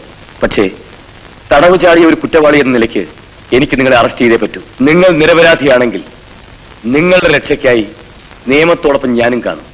എന്നാൽ അതുവരെ you must be under arrest. വില കുറഞ്ഞ ഒരു കുറ്റസമ്മതവുമായി നിൽക്കുന്ന നിങ്ങളോട് എനിക്ക് പുച്ഛമാണ്. നിങ്ങളോട് മാത്രമല്ല, നിങ്ങൾ പറയുന്ന ഈ നിയമത്തോടും. വിശ്വനാഥൻ, നിങ്ങളുടെ വികാരങ്ങൾ ഞാൻ മനസ്സിലാക്കുന്നു. പക്ഷേ വികാരാധീനായിട്ട് കാര്യമില്ല. യാഥാർത്ഥ്യങ്ങളെ നമ്മൾ അംഗീകരിച്ചേ പറ്റൂ. നിയമമെന്ന മുൾവേലിയുടെ ഇരുവശങ്ങളിൽ നിൽക്കുന്നവരാണ് നമ്മൾ. അതുകൊണ്ട് ഇക്കാര്യത്തിൽ ഒരൗദാര്യവും നിങ്ങൾ എന്നിൽ നിന്നും പ്രതീക്ഷിക്കരുത്. ഇൻസ്പെക്ടർ സാറേ, ഒടയമ്പരാന്റെ കയ്യിൽ നിന്ന് പോലും ഒരു ഔദാര്യവും സൗജന്യവും പ്രതീക്ഷിക്കാത്തവനാണ് ഈ വിശ്വനാഥൻ. പക്ഷേ ഇപ്പോൾ എനിക്കൊരു അപേക്ഷയുണ്ട്. എനിക്ക് വേണ്ടി മാത്രം കാത്തിരിക്കുന്ന എൻ്റെ ഒരു അനിയത്തിയുണ്ട്. എൻ്റെ അമ്മ പ്രസവിക്കാത്ത ഏതോ ഒരു അമ്മ പ്രസവിച്ച എൻ്റെ പൊന്നനിയത്തി. ദൈവം പോലും കൈവിട്ട പെണ്ണിന് വേറെ ആരുമില്ല. അവൾക്ക് വേണ്ടി ഞാൻ നല്ലൊരു പയ്യനെയും കണ്ടുവച്ചിട്ടുണ്ട്. അവരുടെ വിവാഹം നടത്തി കൊടുക്കാനുള്ളൊരു സാവകാശം, അതൊന്ന് മാത്രമാണ് ഞാൻ നിങ്ങളോട് ആവശ്യപ്പെടുന്നത്. അത് കഴിഞ്ഞാൽ ഞാൻ തിരിച്ചു വന്ന് നിങ്ങൾക്ക് കീഴടങ്ങിക്കൊള്ളാം. സോറി, ഞാൻ നിസ്സഹായനാണ്.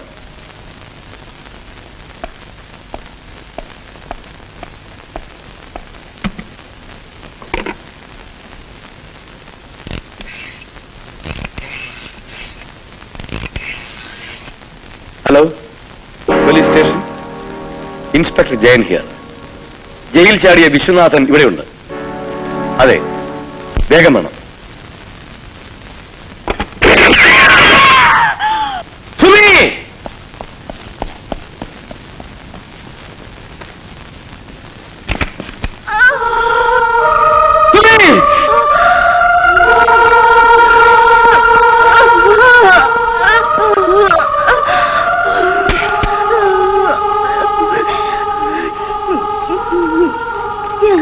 ചെയ്തതെല്ലാം ജയേട്ടന് വേണ്ടിയായിരുന്നു, നമുക്ക് വേണ്ടി. ആ പഴയ ജീവിതം നമുക്കിനി തിരിച്ചു കിട്ടില്ലല്ലോ ചേട്ടാ. ജയേട്ടനെ പോലെ എനിക്കും, ജയേട്ടനെ പോലെ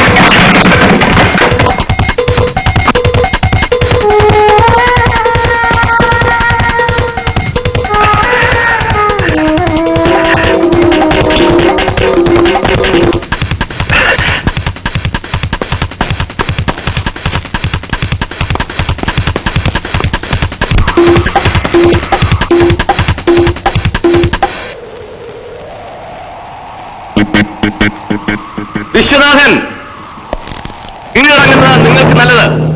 എന്റെ കാര്യത്തിൽ നിങ്ങൾക്ക് അത്രയ്ക്ക് താല്പര്യമുണ്ടെങ്കിൽ എനിക്കൊരു ഉറപ്പ് തരണം.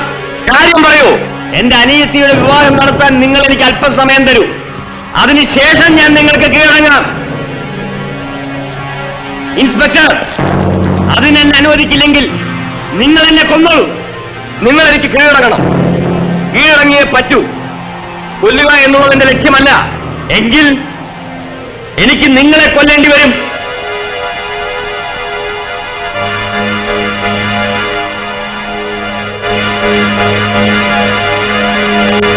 വിശ്വനാഥൻ, നിങ്ങളത് ചെയ്യില്ല.